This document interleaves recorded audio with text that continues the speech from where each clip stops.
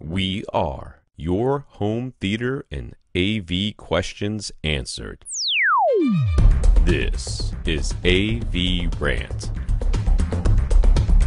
Want your home theater or AV question answered by Tom and Rob? Send it to question@avrant.com.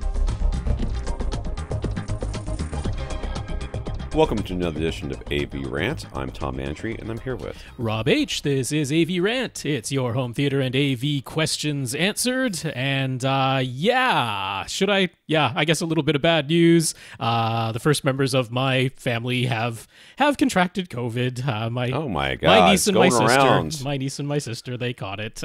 So everybody's doing okay. In fact, the reason my sister ended up getting it is because my niece's symptoms were so mild, she didn't think that she had it. She thought it was, Right. just picked up a cold from school, because really she was feeling under the weather, but really nothing bad at all. But then my sister started feeling bad, so she got herself a test, and she's like, "Uh-oh." So that probably means that brother-in-law and nephew will be getting it shortly, because they don't have a gigantic place, and they definitely have been not quarantining just from my niece. I don't know how my kids didn't end up getting it. I still don't understand that. Right? Like, how did they not get it? My youngest son in particular, I think I've already told this story, but that we were quarantining from my wife, or my wife was quarantining from us. Mm-hmm. And when she was, we were wearing N95 masks in the house sometimes, or whenever we thought she was going to be nearby.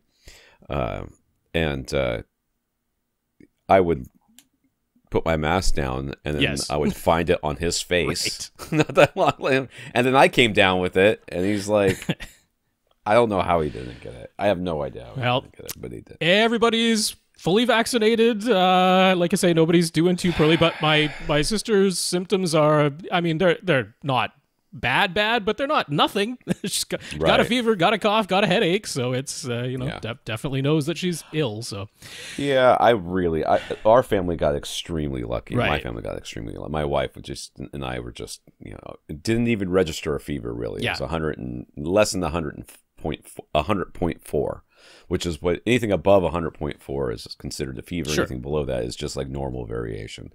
So I think I only cracked 99 once. And I did have a headache, but my throat was sore, and I was tired. But that was for like 36 hours, and then it was just me watching TV. And working for the most part. But fingers are crossed. I'm sorry to hear that, Rob. I hope everybody feels well. Yeah, me too. Yeah, so, we haven't really had contact for a while, so don't think there's really any risk, but, I'll be monitoring myself. My parents will be monitoring themselves, but there we go. Hopefully it all just goes by without much of an event. That's the best we can hope for. All right. Well, we're going to talk about what we watched. That's sure. What we're Go going to ahead. do. All right, I watched The Last Duel. That is Ridley Scott and starring Matt Damon and what's his name? I heard that was kind of crap. Was that crap? Was it crap? I'll get to that. Jodie Comer and Adam Driver. Was forgetting his name for a moment there. You watched something with Adam Driver as well. I did. So, okay, interesting. I can see how various groups of people would criticize this movie and not enjoy it, because it's not subtle.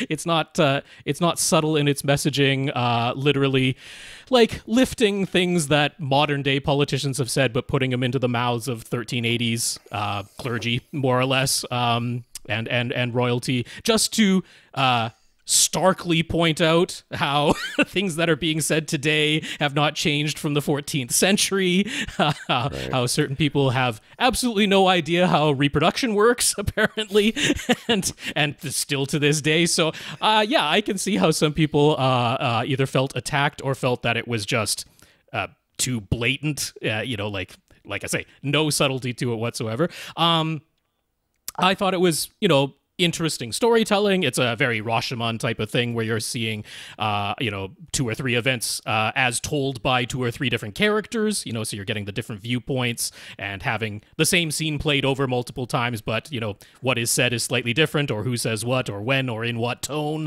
is interpreted differently by the different characters. So that's the storytelling device. I mean, my biggest reason for not liking it that much is, okay, it's set in France. And so you have a choice, right? If you're going to be a director, a storyteller, what you're going to do with a story set in France, by Ridley Scott, so meant for English-speaking audience. So you could have actors just speak French and subtitle everything. That would be fine. You could have everybody just speak English, and that is fine. We'll get over it. We know it's set in France, but everybody is speaking English, which is what they chose to do. But then how do you have everybody speak English? Do you have them all speak in French accents? Do you do what is very often done and have everybody speak in British accents, even though they're supposed to be French? Or what I would actually usually prefer is just hire the best actors and have them speak however they speak. Unless they're really good at accents, just have them speak the way they speak. We'll get past it. If different people have different accents, but we understand nobody's speaking French and it's set in France, just do it that way. I'd be fine with that. Just do the Hunt for Red October thing.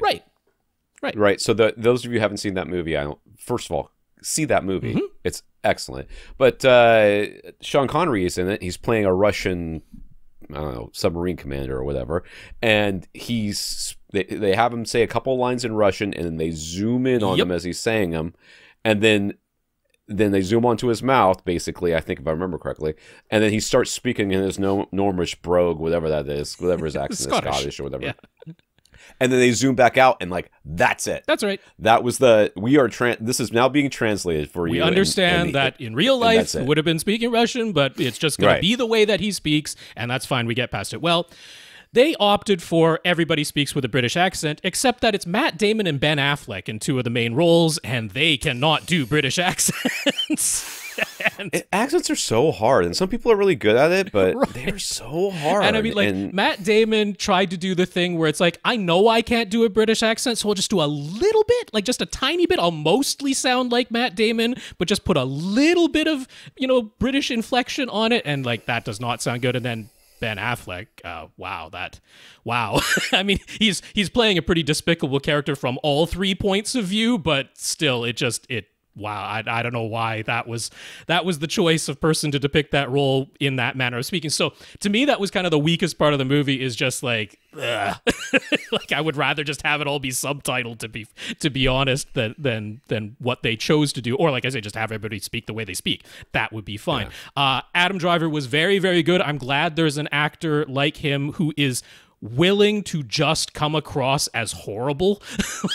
He's willing to do that. He doesn't have the ego where he's like, oh, I always have to look good in every scene. Have a redeeming quality or something. Yeah, he's like, no, I can be awful. Even in my own version of the story, I can be awful. and so I liked his performance. As everybody has said, Jodie Comer is really, really good in it. So she's sort of the reason to watch the movie, if it's anything. So yeah, I'm thumbs in the middle for me. I can't really. It's not something to avoid, in my opinion, but certainly not a giant thumbs up. I was watching it on streaming, so I wasn't seeing it on disc in its best version, but it still came across very well in streaming. It is shot very well. I mean, it's Ridley Scott. He knows how to shoot a movie, so it is very well shot. The editing is stylistic for sure. They purposely cut scenes off abruptly and drop you into the next scene without any context or transition. The first time it does that is very weird, because there's a shot at the end of the first transition that looks like it's leading somewhere, and then it immediately smashes to something that doesn't make any sense in that context. So, but I think that might have been intentional, as if to say, okay, this is what we're doing with our editing, and get used to it. This is the way it's going to be. How Memento did that, where it just threw you into there, and basically the first 3 scenes are super confusing, but then it's sort of a blueprint of how this is going to go. So I just hate movies like that for my wife, for my wife's reasons. I have to tell her, I'm like, listen, you just have to suffer through the first couple of scenes, and then it'll all start to coalesce and make sense. But she really can't do that so well. So that's The Last Duel. Yeah, I liked it more than disliked it, but I can certainly see there being criticism of it, not just from content, but in various technical aspects as well. And like I say, the choice of how everybody spoke was the weakest part for me. Yeah.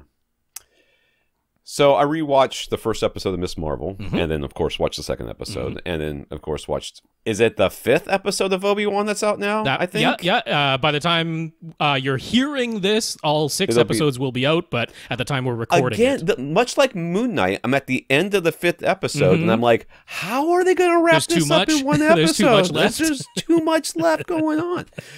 I want this to be so much longer than it is. Okay, I know I'm already off track here, but I want Obi-Wan to be so much longer. Well, it does make you wonder if it's going to end in a place that obviously sets up a series 2, because that's a possibility. They already said, at least I've read someplace, that the series 2 has already been greenlit, but I don't really know. I feel like the arc of Obi-Wan, seemingly disconnected from the Force at the beginning, or not living the Jedi life, and then coming back to it, could be longer, could have more of a training montage, if you will, but over multiple episodes. It doesn't seem to be how they're doing it right now, but I very much am liking Obi-Wan. Miss Marvel, we watched the first episode, which I definitely saw what you were saying about she seems to be mumbling or whatever. Oh, okay. I paid a little bit more attention to that, and there were you could see the scenes that they were using for like the trailers, and she's much easier to understand in those scenes than the other ones, than some of the other ones. But second episode, I really quite enjoyed. There's the end of it was a little bit different than I expected, and I was, you could kind of see. I do like this whole, the parallels to Spider-Man are just they're so obvious, but they're also very enjoyable. So I'm. What do you think about the stark difference in powers? Because that doesn't bother me. It doesn't bother. That doesn't bother me. Not at all. I don't feel like it should bother me, because it's not like I was some gigantic Ms. Marvel comic book fan. I haven't read a single one. I do want her to say embiggen, though. If she doesn't say embiggen, I feel like I'm waiting for the embiggen moment. But other than that, is it spoilers? Whatever. You can see her. She's projecting light things, and like we've said, it's a little bit Green Lanternish. So things that she sort of envisions appear, and it's like. The whole sort of action sequence of the second episode there, I was like, it's fine, but it wasn't anything that particularly made me associate it to Ms. Marvel. Like Ms. Marvel, her powers go along with the way that she is developing as a person, as a teenager. What's happening to her physically in the comic books is metaphorical for what's happening to her personally and emotionally. And I'm like, this just like throwing out platforms of light. I'm like, it doesn't, it's fine as a power, but it doesn't track to me in any emotional way. I was a little disappointed with that. So I can understand what you're saying there. I do think that the track they're taking with connecting her more closely to Captain Marvel, and Captain Marvel has the more energy based powers, and then they're going to end up in a movie together, very soon here, I guess. Yeah. To me, that's fine. There's 2 powers in comics that I loathe, and one of them is the stretchy one, because I think it's stupid and dumb and lame. I've always thought that. I've never thought that was a cool power. Mr. Fantastic's real power is that he's smart, and the stretchy part is just dumb. Okay, and then the hair thing. Right, Medusa, like the prehensile hair. I've always thought those powers immediately were just... took away from her in the Inhuman series. I know. Well, they're like, we can't pay for this. The CGI. Only thing worse than your dislike of a character with hair powers is immediately taking their hair powers. Yeah, getting her shaved immediately. So that was brutal. Those are the 2 powers I really hate. So, and Ms. Marvel, this to me is fine. I mean, I've got no problem, and they can still do a metaphor. They can still turn this into a metaphor. Well, I like the part where it showed up on her nose for no reason. Like that to me was the closest that you were getting to. I just kind of wish that I'm fine with it being light projection. I sort of wish it had been that it has to remain attached to an appendage, that it couldn't just be a free floating platform, because that's something she never did in the comics. She never took a piece off herself and made a platform out of it. So. She's not plastic. So. We'll see what they end up doing. We'll see what it goes. But so far I'm liking that. My wife really likes it. So that's a big plus for me. Great. She likes it. I did watch a couple of things this weekend. None of them are new. So if you're looking for new movies, I'm not it. I left the room while my wife and youngest son were choosing what to watch, and I came back in and they had started the Tom Hanks movie Turner and Hooch. Okay. From like the It's going back 80s a or ways, 90s. yeah. I mean, that's a long. So Turner and Hooch had a short-lived single season Disney Plus TV show, which we watched about half of. Like a new version, a revival? Yeah, it was like a single season, and it was awful. Okay. It was really, really bad. I didn't even know. Yeah, don't watch it. Waste my time. Don't waste your time. Okay. It is very bad, and it's not. I don't think it's really any of the actors necessarily their fault. I don't particularly like the male lead all that much, and it's very hard to do the dog thing. In general, like you kind of need a movie because it takes a lot of takes and stuff like that to get the dogs to do exactly what you want. And Hooch is always supposed to have been this sort of brute and gross and slobbery mess, and they can't really do it. Anyways, the Tom Hanks movie was surprisingly good. I don't remember liking it that much when I was a kid, when I actually saw it in the maybe theaters. I mean, I recall it being popular, so it must have been some reason. Yeah. It was, but it was actually quite a bit. It's kind of funny. It's almost like this whole this nostalgia trip as you go back and watch these old movies, and they're like I actually left the room to get the water or something like that, and when I came back, I was like, what happened? And my wife's like, I don't know, they were hugging and now it's the next morning. I'm like, okay, that's right. Yeah, back then they couldn't really they had it. Yeah. So it was better than I remembered. Tom Hanks is very young, and it's one of his very earliest movies, so it's kind of a fun romp down memory lane. All right. And it wasn't a bad movie. And then I rewatched The Last Jedi again because I had seen so many people recently bagging on that movie online. I was like, is it really as bad as all these people are saying? And they're all so very wrong. It's the new Attack of the Clones? Every single one of them. It's just, they're just so wrong. Now, I even this time appreciated I liked a little bit more whatever that stupid planet was that they went off to. The casino planet? Yeah, I actually didn't hate that scene as much as I normally do. I get, because you knew it was coming. So I did, but I usually skip over that scene, like that whole section. I'll just like fast forward through or whatever. But God, that's such a good movie, and I really felt like it was taking the series in a new direction, just the same way that Empire. Well, yes, did, either things would have been better. Either having it consistently J.J. Abrams throughout all three would have been more cohesive, or not doing the about face and going from Rian Johnson back to J.J. Abrams, just let Rian Johnson continue. Either one would have been better than what happened of the about face. Right. The thing about J.J. Abrams, and love him or hate him, there's one true thing that we can all agree on, is that man cannot finish a thing properly. Right? Look at every single thing that he's done that I have loved. Like, I really like the first season of very good at starting things. Very good at starting. The first season of Alias is like still one of my absolute most loved first seasons of anything. And in the second season, my wife and I are like, what is going on? And by the third season, we just stopped. We're just like, this is Lost, I don't know, this is Fringe. Yeah. And Fringe too. I like a lot of that stuff. And the first, I really, The Force Awakens, I thought that was a perfectly good movie. Yeah. I enjoyed it quite a bit. I thought it was safe. It was very but safe. It was exactly what we needed in order to get us to the point where we can like, okay, reset. I trust you. I trust you that you're going to be able to go someplace with these characters. So then Rian Johnson comes in and does something really, really stretches it. And then they went, oh, people online are complaining. Let's get J.J. Abrams back because he won't screw up the ending. He never has before. Oh, jeez. All right. So, I watched that because I watched Obi-Wan. I was like, oh my God, I mean, we're Star Wars. So I watched that as well. But that's what I did this week. Not a lot, unfortunately. I haven't had a lot of time to watch TV. It's just been, I got kids. What are you going to do? All right, this is AVRant, the podcast that answers your home theater and AV questions. Get your questions answered. All you have to do is ask. You ask by emailing us at question@avrant.com. Go to our website where you can see our old episodes and show notes and Flickr image banks. I don't know. Anyways. Links to Flickr. Yeah, go over there. If you want to contact us, we got, of course, the AVRant email address, question@avrant. You can go to facebook.com/avrant podcast, youtube.com/avrant. YouTube, see our desynced videos. I think the comments are back off. Yeah, I turned them off.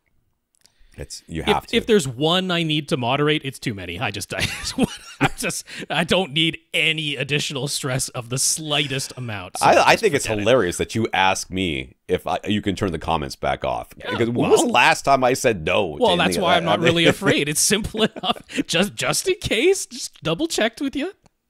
I literally don't care what happens on YouTube. It's so funny. Well, then we're all right.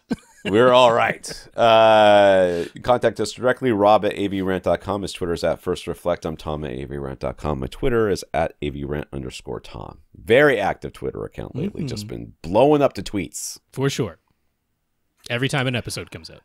Okay. Yeah, something's getting knocked over there. I can see that's got to be a doggy hitting the camera. That's got to be what that is. He's hitting the stupid camera. He's so big. I gave him a bath yesterday. Let me tell you something about yellow labs, which is what Felix is. I expected him to like water. He does not. He does not at all. But he's a good puppy when it comes down to it. But geez, oh crime, does that boy shed. All right, let's thank our listeners of the week. I had to clean out the drain, like the water went in the drain. I was like, what's going on? Handfuls of hair. Just handfuls. Like, you don't even have that much hair, dog. Listeners of the week. Come to Listener of the Week. Support the podcast in some way. One of the ways you can do that is going to avrant.com, click on the Buy Us a Cup of Coffee link, and leave us a PayPal donation. And we want to thank Raf for doing that this week. Thank you very much, Raf. Yeah, Raf, thank you so much for the PayPal donation. Very much appreciate your financial support. We also have patreon.com/avrant podcast. You go to sign up to become a monthly contributing listener member of our podcast community and friend to the podcast and personal friend of Rob's. Okay. Sometimes I don't see the list, but all right. It's over there someplace. Anyways, Patreon won't pay us anymore because I have to fill out some paperwork or whatever for taxes, but I will pay us again eventually. So we have 139 patrons over at patreon.com, including Bertrand. So thank you to our patrons. Patreon.com/AVRant podcast. One more time. That's the place to go to sign up to make an automatic monthly donation. Big thanks to our 139 patrons. Bertrand, thank you for being one of them. So we've got, if you can't support us financially, support us some way and let us know what you did. So Infinite Gary let Rhythmic Audio know he heard about their subwoofers from us. Did he buy one? He has it in his shopping cart. He's like waiting to make sure there isn't a sale happening for July 4th, which there very well might be and is coming up soon. Yeah, that's fair enough. That is fair enough, yeah. But he did contact them and let them know. Thank you, Gary. We also got notes of gratitude from some of our listeners. Alan and Bertrand are both 2 Hour Plus Club members. They sure are. And Dale and Aras as well. So thank you very much, Alan, Bertrand, Dale, and Aras. Yeah, Alan, Bertrand, Dale, and Aras, thank you all very much for the notes of gratitude for keeping the podcast going. The notes of encouragement are very much appreciated. So, thank you to everybody who continues to listen and send in your questions. So in the news, Emotiva is adding a monoblock model to its BasX amplifier lineup. They previously added 4 and 6 channel models, so you could get any number you wanted from 2 to 7 channels. Starts at $450 for the A2, an additional channel costing $50 more, up to $700 for the A7, which is pretty nice. That's not that expensive. It's doing all right. $50 a channel. So how much is the new monoblock A1? Well, it's $450, same price as the A2. Not $400. Not $400. It has the highest wattage rating out of all the BasX amplifier models, which is 200 watts into 8 ohms, full range with a 0.05 THD or total harmonic distortion. The 4 ohm rating changes all of the parameters, so it's spec'd at 325, but that's only when playing 1 kilohertz with a 0.1% THD. They don't list a like for 4 ohm rating. So generally speaking, okay, let me finish reading this and then we'll talk about it. The monoblock A1 is available now, and like the rest of the BasX amplifiers, it only has an RCA input, no XLR. There's a toroidal, I hate that word. Toroidal. Power supply. Toroidal power supply inside, and it's class AB. So for those of you that are like, what are they talking about with these ratings? Generally speaking, you rate, when we rate, let me put it this way. When amplifiers are rated, what you want to see is like for like, meaning, so it's, if it's rated into 8 ohms, full range, whatever, total harmonic distortion of 0.05, then you want to see the 4 ohm rating be, full range, 0.05 total harmonic distortion. That's right. You want to see that. And then you want to see the numbers double. Okay? Yeah, change one parameter, not multiple parameters. That's what we would like.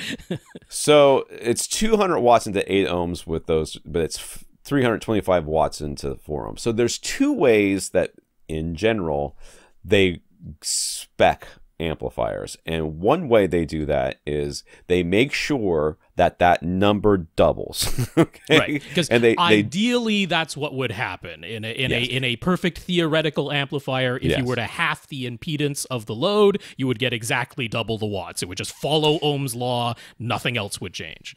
That's right. But that's not how the world really works. No, there's heat and distortion and stuff that goes on. Yes, there are losses.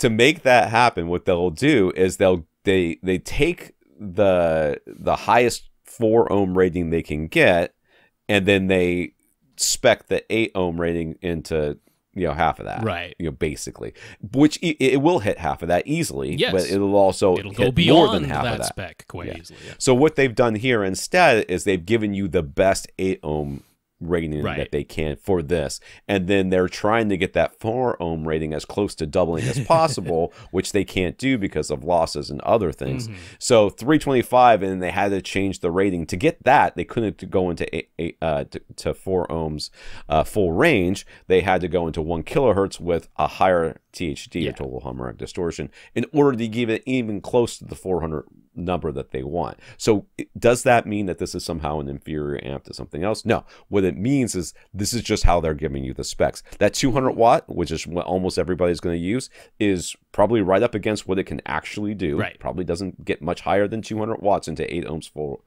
full range with the 0.05 THD, but it just doesn't have any headroom above that. But that's fine. That's what you're using it for anyways, and don't worry about it. So it doesn't really bother me to see them do this. It is, it's fine. I don't know. It's just it's just going to drive some people on the forums crazy because they're like, oh, well, it's not really as powerful as they say. Like, shut up. I just thought it was a shame it wasn't $400 to keep the pricing exactly the way that the rest of the lineup was. But there you go. It delivers a little bit more power into a single channel than any of the other models. So that's how they justify it. And I imagine that's because of the case and the power supply and everything else. The chassis and everything, yes. Yeah, it's pretty much all the that's same. What's really... So Perlisten Audio has introduced their R series, a complete lineup of speakers that are less expensive than their flagship S series, which were the first speakers to receive the THX Dominus certification. The new R series is THX Ultra certified, although the larger models are Dominus certified for use as surrounds, but not fronts. There are 2 tower models, a center and a stand mount monitor, a bookshelf, and a wedge-shaped surround. All of them, except the towers, can be wall-mounted. I don't know why they wouldn't let the towers wall mounted. Might as well. You have to talk to a Perlisten dealer for exact prices on all models, but the largest R7T towers go for just under 10 grand a pair, which is half the price of the Dominus ones. So to get the price down, the R series will use a silk tweeters and a HPF, or hybrid pulp formulation woofers, which is just paper, rather than the beryllium tweeters and textured carbon fiber woofers from the S series. And that textured carbon fiber woofers is what we used to call carbon fiber or Kevlar, but they can't call it that anymore because Kevlar people got mad. No, because carbon fiber, Kevlar isn't carbon fiber, so. It's not aramid fiber. It is carbon fiber in the S series, but that has no bearing on this new R series that we're talking about. No. So the R series retains Perlisten's DPC, or Directivity Pattern Control driver layout, with 1-inch drivers above and below the tweeter, all in a waveguide. Sensitivity and power handling are a bit lower than the S series as expected. Models with at least 2 woofers can all be bi-amped, and all models are rated at 4 ohms. So if you're looking at your BasX, you can get 325 into that thing, 1 kilohertz. That's right.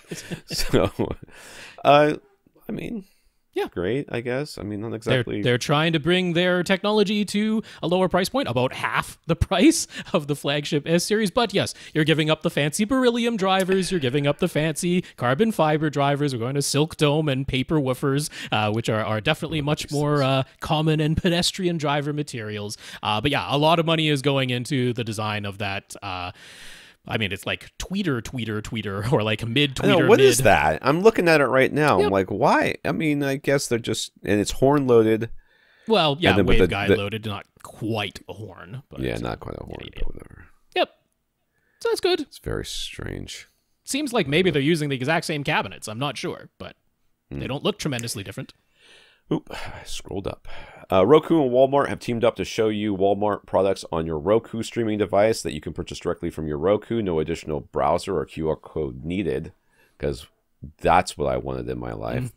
Set up a credit card with Roku Pay, and you'll be able to click on targeted product ads, confirm you want to purchase, and it will be ordered from Walmart. Roku says they want to look for opportunities to build deeper commerce experiences that meet customers where they are. Let me tell you something, Roku. I don't buy anything without at least I don't just click on something and say, yes, send it to me, unless I am already so sure of the pricing that I know that there's not a better deal or that's a reasonable deal. I will always at least do some sort of cursory search about it. So I am never buying anything from a screen that pops up on my TV. And I never want there to be a screen that pops up on my TV. Also, as far as targeted advertising goes, have you ever had anything other than what you just bought gets advertised to you for the next 2 weeks? Because that's what happens to me. Whatever I just bought, which means I already have it. Yeah. Even that, though. It's usually stuff I actually purchased is what gets advertised to me. It's like, yeah, I already know about it. That's why I just bought it. So, yeah, I guess for items that I might reorder, but... oh, well, I think they're just hoping that somebody's kids get a hold of the remote and order a whole bunch of stuff, and that's how they're going to make money off of this one. Since I do so many searches for work-related articles that I'm writing for AV Gadgets, I often get targeted ads about things I have searched recently but have not purchased. And I'm so cognizant of this that whenever I'm buying something for my wife, I don't do incognito mode because I can't be bothered. So I just search for it. I find what I want. I look for it, look at all this stuff. And then I search for a bunch of other stuff so that the algorithm will be like, oh, he's not interested in that anymore. Nice. He's now interested in these other things. So that's how I do that. But fine, whatever. Okay. Comments from listeners. Andrew from AV Gadgets waxed his high gloss speakers, and he's very happy with the results. He's supposed to be writing an article for this for me. Okay. It is. He asked me if he could write an article about waxing his speakers, and I was like, is that a euphemism? Am I supposed to know what that means? But yes, he has high gloss black speakers, and he used automotive wax to get out the little scratches or whatever. And he says it looks pretty good. It looks mirrored finished. Looks like it's absolutely fine. I will just say, if you happen to have, for some reason, some kind of fragile finish on your speakers, or you're just concerned about it, my usual go-to for polishing speakers, whether they're a satin finish, which is usually a little bit harder to clean without marring the finish in some way, a satin finish or a high gloss, I'll use piano polish, because they usually talk about a piano gloss finish or a satin black finish that is similar to a satin finish piano. So like Corey piano polish is probably the most well-known brand, Cory. It's not ridiculously expensive, although for the tiny little bottle, paying $15 for the tiny little bottle does seem a little overpriced for whatever might be in there, but it's not all the money in the world. So yeah, I'll just mention that Corey piano polish is something that that I would easily use on any speakers, because if it's safe for your grand piano, it is safe for your speakers. I will say though that the automotive, if he did use automotive, I think that's what he well, I know like new finish is pretty good on almost anything, the synthetic wax. The thing, so in cycling, because I've got, the way my bike is painted or colored or whatever, like there's lighter colors near the chain and near the front tire. It looks nice, but it immediately gets oil all over it. So one of the things that they told me to do, and I haven't done it, but they told me to do at the bike shop, and I asked him, like, how do I keep this stuff clean, man? It's impossible. He goes, well, clean it really good and then put automotive wax or polish on it. And what that'll do is it creates a barrier, and the oils, the grease will just slide right off when you're washing it. So in this case, I'm not sure, but maybe the automotive or whatever he used might be slightly more grease resistant, which is of course what's on your fingers and leaves the fingerprint mark. So I don't know. Anyways, don't care. Going on. Questions. Terry has a dedicated theater room with roughly 13 by 20 by 8 with 2 rows of seats and then a riser for the back row. He's left 3 feet of space behind his back row, and his 2 rows of seats are about 15 feet and 9 feet from the screen. The room acoustics were treated with 12 panels from GIC based on their free room advice. And now that we know that Dolby says basically you can wall this floor to ceiling that room and it's still in there, we can no longer say, well, maybe that's my few. It's not their recommendation, but yes, apparently it falls within acceptable spec. Falls within the guidelines. That's all I care about. Sure looked like it anyway, what we talked about last week. So yeah, that 7.2.4 speaker configuration using all golden ear speakers, Triton 2 towers, and Supercenter XL up front with SuperSat surrounds and surround backs, plus Invisa in-ceiling speakers for top fronts and top rears, labeled as front heights and rear heights. It's all run from a Rant SR6011 receiver. I will say my children have not woken up yet, and I'm expecting them to start milling around. So I've got the door open. When that happens, I might disappear for a few seconds, but I'm just going to go across the room and close the door. I'll be here. If I don't do that, then when the little dog hears the people out there, she'll start scratching at the door to get out because she's got to go out there and lick their ankles because she's evil.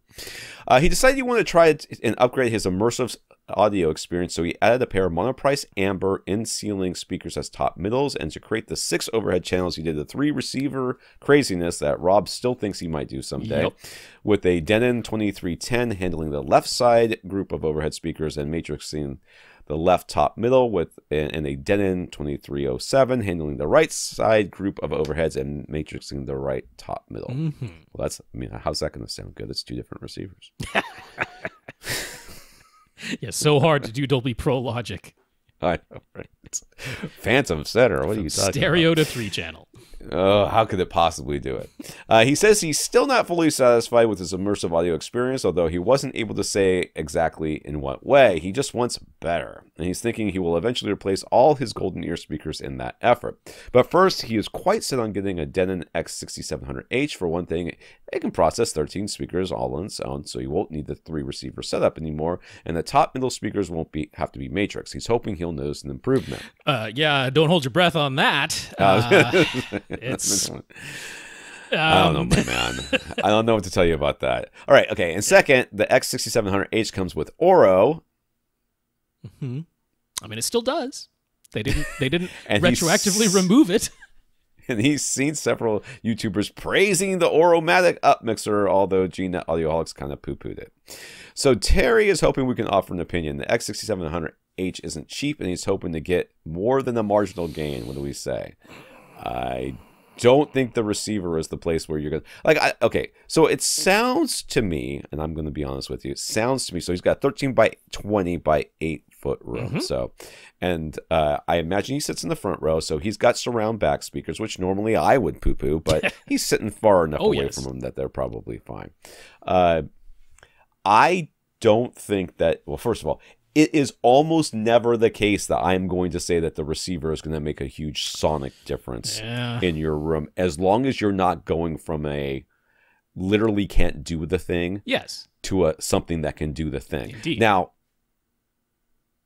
you already have the 2-3 receiver stupidity. I mean, certainly this will simplify that. There's no question about that. Absolutely. It will save some space. Will that center speaker top middles having its own amplifier channel and being able to be, I guess, affected by the Odyssey room correction, will that make a huge difference? Oh, God, no. Yeah, I mean, the thing that really gives me pause is more than a marginal gain, because I can say, for example, the X6700H does DTS X Pro, and nothing in your current setup does DTS X Pro. But to me, the largest advantage of being able to do DTS X Pro is being able to have front wide speakers, not the 6 overheads.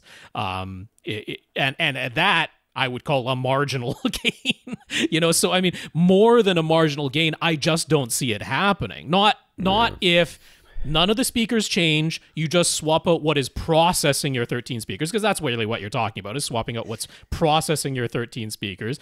I mean, a change in amplification, we wouldn't expect any noticeable difference anyway, because your room size is not gigantic and you are not sitting super far away.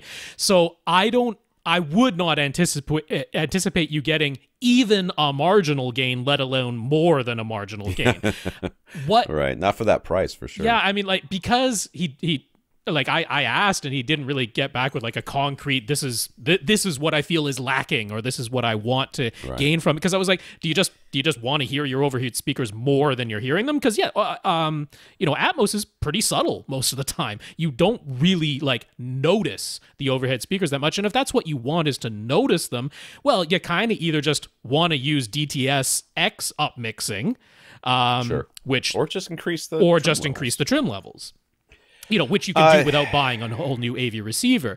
If it's more a matter of, I can hear them just fine, but it doesn't sound cohesive, because, I've seen people sort of complain about that I would probably attribute more to the speakers than to the AV receiver that is processing things, because with Golden Ear speakers, which are really quite directional and do have sort of coloration to the sound of their own, getting it to sound like it isn't speaker there, speaker there, speaker there, versus just cohesive and I can't actually tell where any of the speakers are placed. It's a bit more of a challenge with those speakers. Those are the speakers where it's good that the Invisa in-ceiling speakers that he uses for the overheads are actually angled, because they don't have the type of wide dispersion that you would want for in-ceiling speakers firing straight down. They're ones that you do kind of need to aim at the listening position. And he's got 2 rows of seats, so is every seat actually going to be within the cone of dispersion of the Golden Ear speakers? I kind of hesitate to say that I would expect that to be the case. Yeah. I would expect that if you're aiming everything at the main listening position, that might sound really good, but maybe the thing he's not fully satisfied with is that he goes and sits in the back row or one of the side seats and it doesn't sound as good as the main listening position.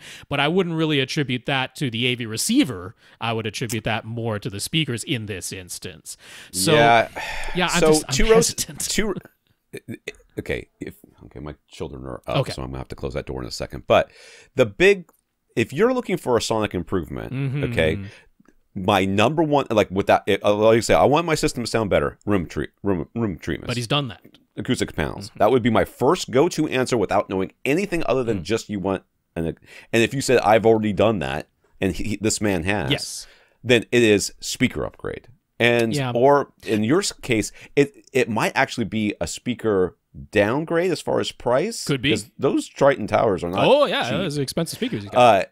But a different style of speaker that has a wider dispersion. That is, and this is not a huge room. I mean, you could get THX certified speakers, from a number of places. I mean, we've talked certainly about mono price. Those would be easily obtainable.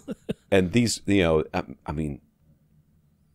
You don't need towers to start. No, not in this size room and these distances. So, I mean, there's a lot here that you could do that could make a difference. I mean, I don't think it's the receiver. He could also just dig more into Odyssey with the Odyssey Editor app, or perhaps even paying the $200 to get Odyssey X, although I don't really think that's necessary. But again, if it's more a matter of maybe he just wants more bass, or like we say, wants to notice the overhead or the surround back speakers more, you can sort of manipulate all of that in the Odyssey Editor app. And that's something where, I mean, would it be a little bit easier to do in the X6700H just because all 13 speakers are being processed in the one AV receiver? It would be a little bit easier, but it's not that you're genuinely doing something drastically different from what you could do already with what you already own. So all I'm hesitant about is because I don't think getting the X6700H is like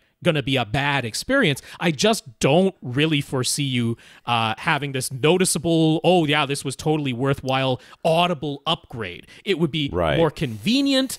You get DTS-X Pro, which is kind of nice, but mainly if you just want to do front wides, that's what I'm more concerned about with that one. I mean, he's kind of throwing Auro in there because that's the other thing he would get, and it's like the thing about Auro to me is I mean, you're not getting it for content that's actually mixed in Auro because there's exceedingly little of that. Yeah. You would be getting it for the Auromatic Upmixer. And it's kind of funny because on the one hand, what the Auromatic Upmixer does is rather simplistic. It duplicates the sounds of the speakers that the height speakers are directly above, adds a little bit of delay to those height channels, and rolls off the high frequencies. It's not super sophisticated as to what the Upmixer is doing. That said, it doesn't mean the end result isn't very pleasing to a lot of people because by doing exactly that, by just duplicating the sounds, then adding a slight delay and a high frequency roll-off, it really does mimic the sense that you are in a substantially larger room than you actually are. Your brain takes those cues exactly as created by the Auromatic Upmixer, and it's like, oh, I'm in a bigger room than the physical walls are telling me that I am. And sometimes that's what you want. Sometimes you want the sense that you're in this bigger, more expansive space. And it actually is very effective at that. So I don't agree with the take that it's like this super sophisticated processing that's doing something that Dolby and DTS could never ever do. No, it's actually fairly simplistic processing. But the end result is kind of nice. So obviously, if you got it, I wouldn't be against trying it. There's nothing wrong with that. But it's hard for me to say that that is like a super justifiable reason for doing that. Like, I agree with Gene in that it's like it's a little bit of a gimmick. Like I say, it's not super complicated what they're doing there. But yeah, the end result is kind of I like Dolby Surround Upmixing the best, but it is by far the most subtle. It doesn't put a lot into the overhead speakers when you're doing Dolby Surround Upmixing, but what it does put up there is kind of like what should be up there in real life. It's quite good at pulling out of the other channels what ought to be overhead, which isn't that much. DTS upmixing, DTS Neural X upmixing is kind of ridiculous. It puts way too much, way too loud. But if what you want is to notice your overhead speakers are playing something, then that's the one to do because, yeah, way too much and way too loud, but you certainly hear them. So that's all.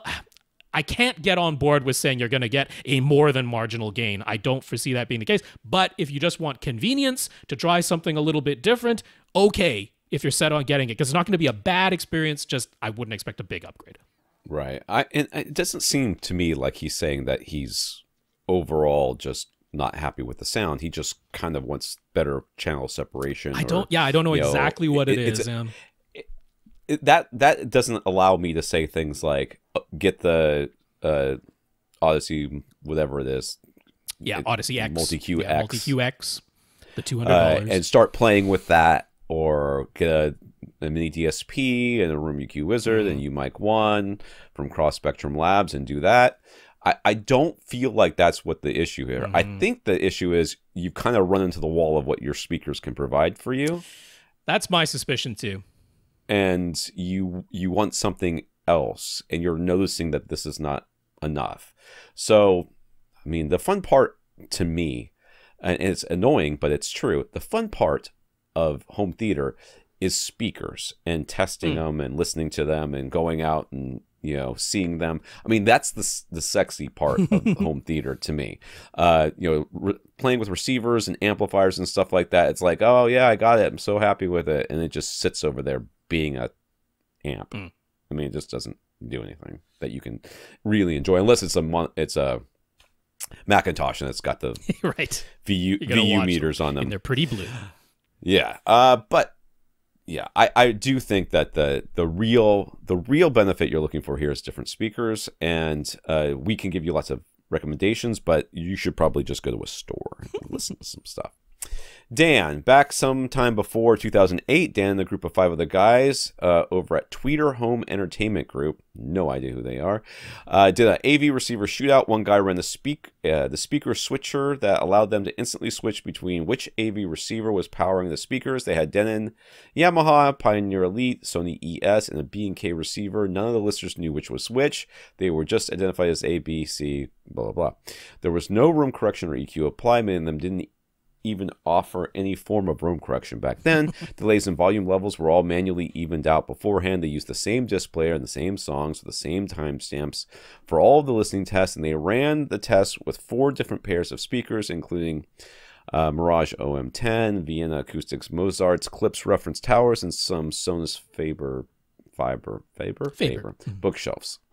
No processing applied, no DSP, just playing what came off the disc straight through, which we claimed would result in all the AV receivers sound the same in blind test. Nobody in their group of listeners came to that conclusion.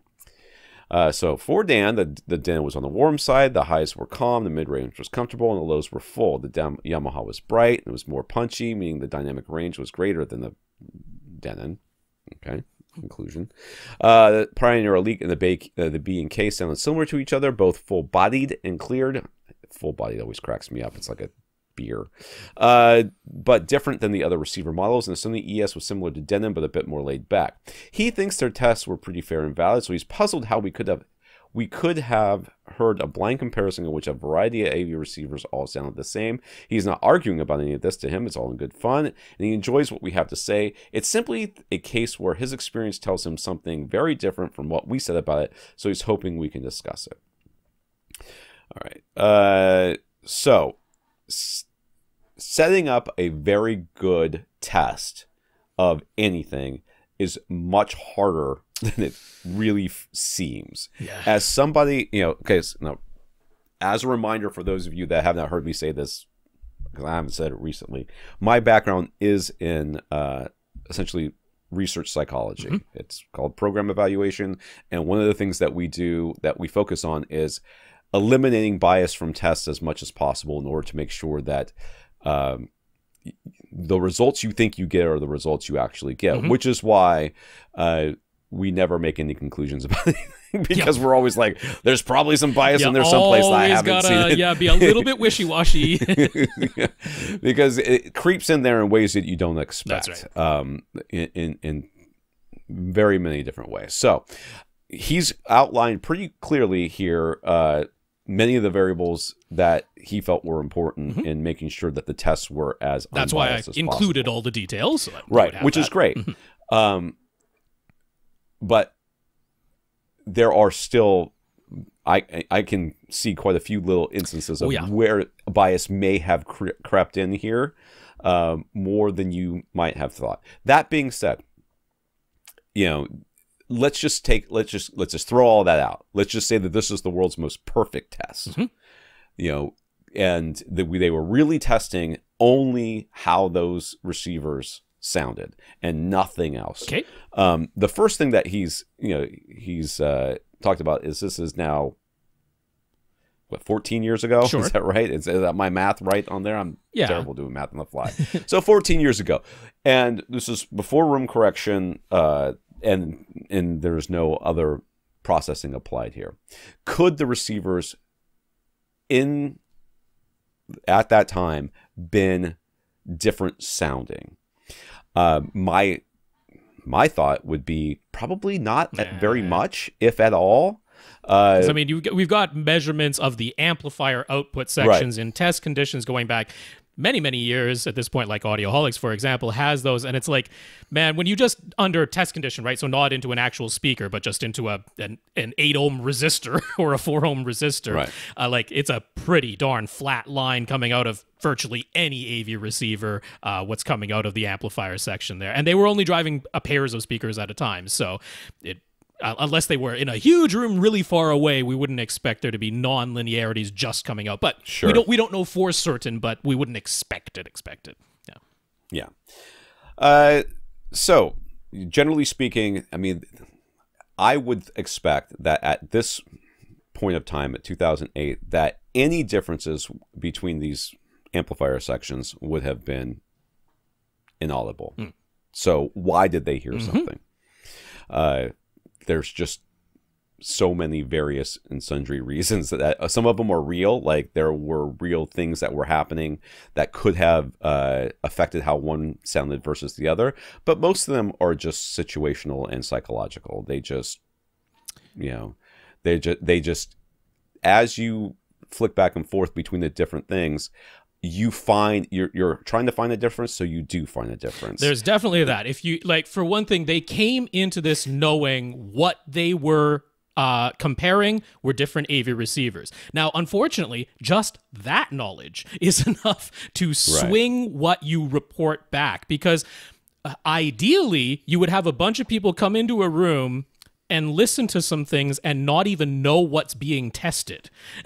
And they wouldn't... Well, yeah. I mean, you know, like if you want to try and get to removing all variables, that's going a bit far. They have the participants should have the most limited amount of knowledge. It doesn't mean they can't have any. Sure. But they wouldn't know, for example, what speakers were playing. They wouldn't know what receivers were even in the test. They might know, okay, we're going to be testing out, you know, how these these different things sound, and that's about as much information as you would have given them. Now, of course, this is a casual thing between, you know, as a group of friends, and they came up with the test themselves, so of course they're going to know, and that's, again, fine.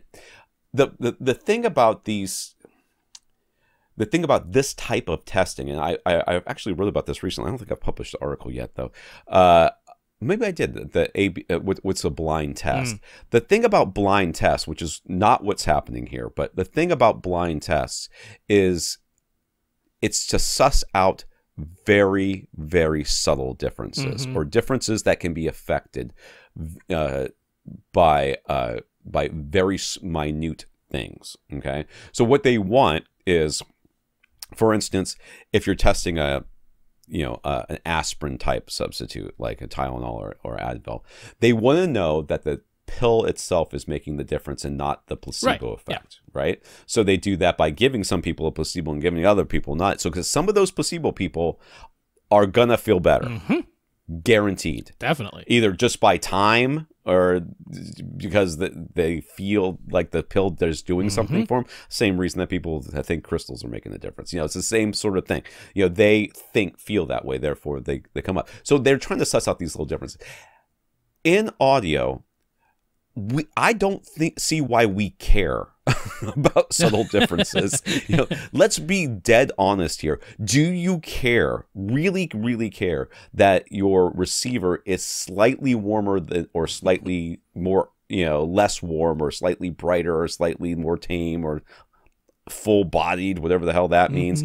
Do you really care if it's so small of a difference that you have to be like in a completely silent room, you know, in an anechoic chamber with, you know, all these controls in place, and then you can kind of sort of pick out the difference? Is that important to you, or is it important that, you know, this, you know, like, what's the real difference that makes the difference here? And it's like, that one's $500 less. I'm taking the one that's $500 less. Or this one has good room correction and the other one doesn't, and that's right. I mean, there's like 1,000 other things that make a difference. Yeah.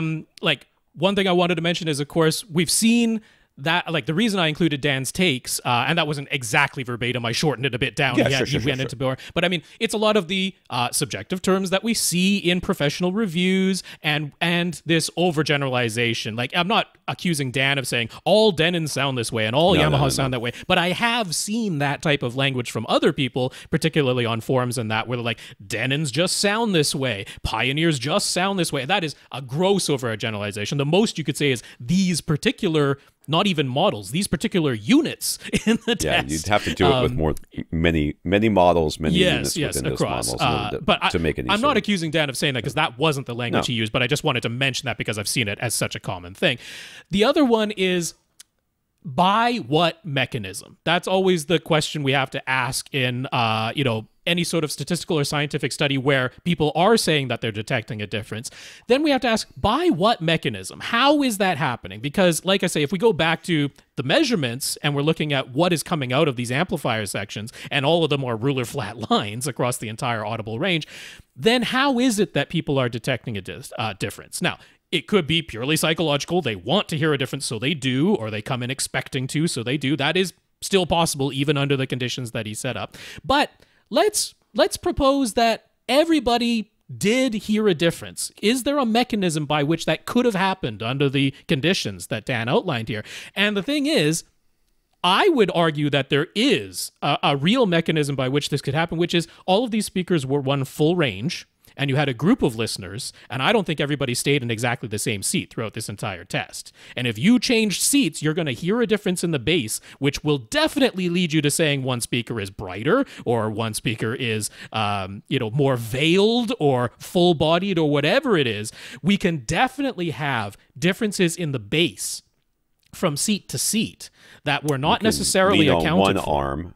You can lean on one arm of the chair. Or maybe everybody did. And then lean on the other arm of the chair. They leaned a little forward, slouched down for a little bit.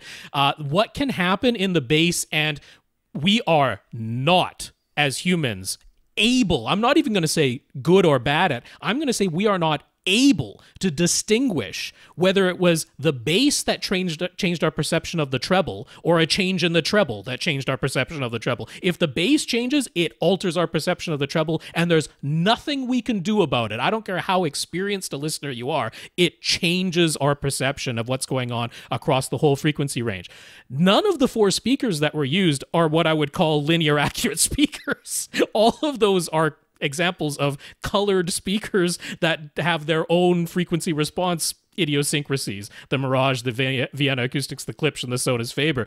I wouldn't put any of those as perfectly linear speakers, but if we're just comparing like for like and we're switching between AV receivers powering the same speakers, hopefully we can do a more valid A-B comparison. But I would attribute a huge amount of this to the bass response, which is why if I'm trying to detect it, and again, I'm like Tom, I don't really care because I can see from the measurements that the differences, if there are any, are so small that I'm not worried about that. But if I am trying to compare AV receivers or amplifiers to detect a difference, I will filter off the bass because there is no escaping the room and my position and the speaker's position within the room being affected in the bass. There's no escaping it. We'd have to all go to an anechoic chamber or an outdoor field with no walls anywhere within 50 feet of any direction. Like, we'd have to do that to get away from the bass playing way more a role in this than anything else. So because of I think that's the mechanism by which a real difference might have been heard.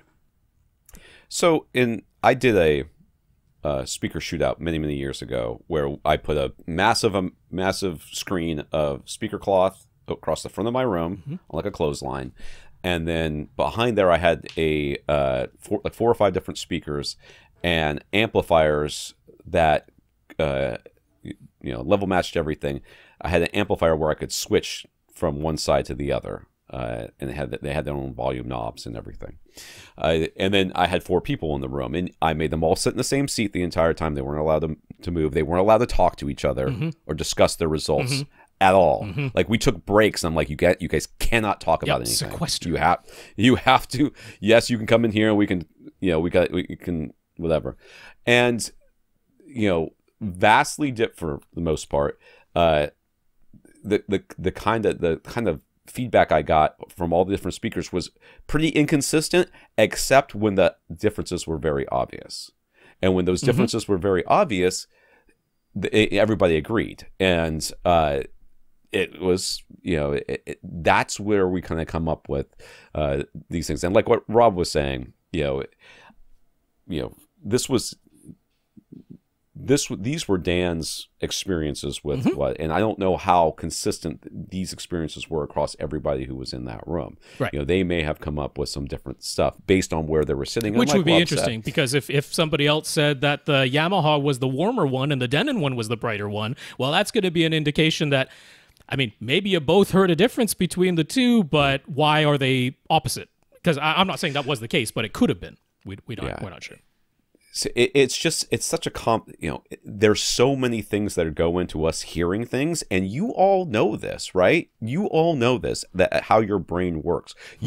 Everybody who's listening to this podcast has glanced to the side, thought they saw something, their fight or flight mechanisms, their heart rate shot up, they thought they saw something, and their body reacted, and then they looked again and go, oh, that was just a shadow. Oh, that was just a dog. Oh, that was just, whatever. I can't tell you how. And just now, I glanced out, That's why you out the door, and I thought I thought I saw something moving in the other room, and it freaked me out for a second. This is your brain, doing the best it can with the information it has. It's your amygdala and all sorts of other mechanisms going on in there that all affect this. And it is almost too complex for us to really suss out these very, very small differences that happen. And it can be done by a human can do it, but like Rob's saying, we have to control for so many variables in order for you to be at the point where you can really, really hear and say with any sort of confidence that what you're hearing is not some other artifact of the testing environment or the testing methodology. Scientific rigor is hard. It is not easy. And everybody's like, oh, all you got to do is this. No, no, you controlled for a lot of variables, and I applaud you guys, and I think it's a very fun experiment. Yeah, because I never want to discourage people from doing, like, no. I don't call this pseudoscience. This isn't, but this is semi-science. It's not fully scientifically rigorous, which would be a lot of time and a lot of money and a lot of repeated trial, which isn't realistic. So, Mythbusters, right? Mythbusters, they're following scientific processes, but ultimately it's semi-scientific what they did. So are their conclusions something that is, beyond reproach? Absolutely not. It would have to be tested over and over and over again, refined. And, for a TV program, they're not going to do that. Yeah, published and then recreated by other scientists in different environments and everything else. But it's fun, and it's something fun to do, and it's certainly something to be applauded, and it gives you some information that about the testing environment and stuff. I like I'm listening to all this, and I'm like, I don't understand why you had more than one set of speakers. I mean, that just extends the testing time so much that you get listener fatigue, you get exhausted. But they were probably concerned about the mentions of, under different loads, there's certain amplifiers are going to react differently, so they were trying to account for that. Now they're trying to account for 2 different test scenarios, So, yeah, but I can see how that happens easily. I was talking to my wife about this the other day, and statistics is so counterintuitive so often, and that's one of the reasons why people have such a hard time understanding like polling results and stuff like that when it comes to news reports, and the people who report the news don't understand it any better than anybody else does, so they say it wrong all the time, and it's infuriating to those of us. And I don't claim to be a statistics expert by any stretch. But you do have proper education in it. Yeah. I've taken a lot of statistics classes, and I've done statistics. And one of the things that's so interesting, you would think, like, intuitively it makes sense. Like, if we're gonna do a test on AV receivers, we have to control for as many things as possible, but we also want to make sure that we're testing as many things as we can at the same time. We're not just testing the receiver. We want to make sure that we're testing the receiver on different loads and blah, blah, blah, and we're going to do this, we're going to do that. Well, the more variables you add to, more testing variables that you add, the more likely you're going to have a false positive. Sure. It's just statistically more likely that, like, it's the best statistical test tests one thing and controls for everything else. Yeah. And then when at the end, you're like, well, does that mean that this one thing that you've tested for, you can say conclusively, something about it? And they're like, nope, we have to test for all the other stuff individually as well, and then compare them, and then do a bunch of other stuff. So it's very hard. But this is a fun experiment. This is a fun experiment. I think the only I don't want to call it criticism, critique. Only critique I would have would be to not formulate a conclusion. Because this isn't like, we're happy with the test that you did. We just wouldn't go, oh, I did that test, so now I feel confident that A, AV receivers do sound different from each other, and B, Denon sound warm and Yamahas sound bright. And I'm not saying Dan did that, but some people do, right? That is the part where I go, oh no, we just have to take a step back and go, I have done this one type of test. I got some results that maybe I can't fully explain. More testing required. That's about the only conclusion we can come to. That would be my only critique there. Yeah, because what you would want to do, like, for example, in this exact situation, is you'd want to redo the test the next day, where you're sitting in a different seat and somebody else is controlling everything. I mean, there's so many sources of bias here. It's so funny. I mean, one of the reasons we have double blind tests is because there's the effect of the it's called I don't remember the exact name of it. It's like the tester's effect, like the tester expectancy effect. And what that does is, if the tester thinks that something is going to happen, it tends to happen. Yep. So one of the tests they did to test this effect was they had people read the instructions as monotone as they could, and then record them on the cassette, and then play those instructions for the people in the test, and then the people would do whatever the test was, right? But they would tell that the test was really to tell the people who were reading the instructions which one that was the one that was going to make the difference. And then they would read the monologue, they would play it, and everything, like, as far as we can tell, everything sounds monotone and everything else, but still their expectancy affected the outcome of the second part of the test. In the giving of instructions to the test people under even though they're not in the room, they're reading it monologue onto a cassette tape, or this was a while ago, obviously. You know, they still, and as far as I know, unless somebody's done some more research that I'm not aware of, which is certainly possible, they still don't know why that's the case. Like, how can the person not even be in the room and still affect the outcome of the test? Which is probably one of the reasons why your kids thrive better in school under a teacher who believes in them. Right. Versus the teacher who is just like, I hate these kids. I can't, I'm punching my time until I can. Wanting to please the person who's giving the instructions has a big impact. Yeah. So, anyways, all right, Alan. Alan got a Sofa Baton X1 hub-based remote. He set it up and has been using it for a few weeks now. He thinks he's just about ready to introduce it to his family and to let them try using it as the primary remote. The update that allows it to send commands immediately when you push a button, rather than the first button push only waking up the remote and then having to push the button a second time to actually send a command. That's a game changer for him, and probably for me if I ever use the dang thing. He's got two issues he'd like to ask us about. First, he's got an infrared sensor that controls some of his lights. He has tried many times to get the Sofa Baton Hub to learn the IR commands from the original remote, but it just doesn't seem to work. Any ideas on getting the Sofa Baton to learn these specific commands? Andrew also has problems with his lights as well. This seems to be a common theme, and one that I know that they're working on. So, yeah, you're going to want to tell somebody. Two suggestions. One, email them directly. It's sofabaton@outlook.com. They've got that right on their website, so it's absolutely fine. You don't have to go through the community channel where it might get lost. You can email them directly, and they are really quite responsive. So they are actively trying to add as many code bases as possible. So be specific. Tell them exactly what model of lighting system that you have. Tell them exactly what model of IR sensor that you have installed in your wall or wherever it is that it picks it up, and get that information to them. Can't promise that it'll get added to the code base, but they are very much actively trying to add more code. So that's step number one. Step number two, when it comes to the learning of IR commands using the Sofa Baton Hub, similar to the Sofa Baton U1, where you point it directly at the front of the remote and learn things that way.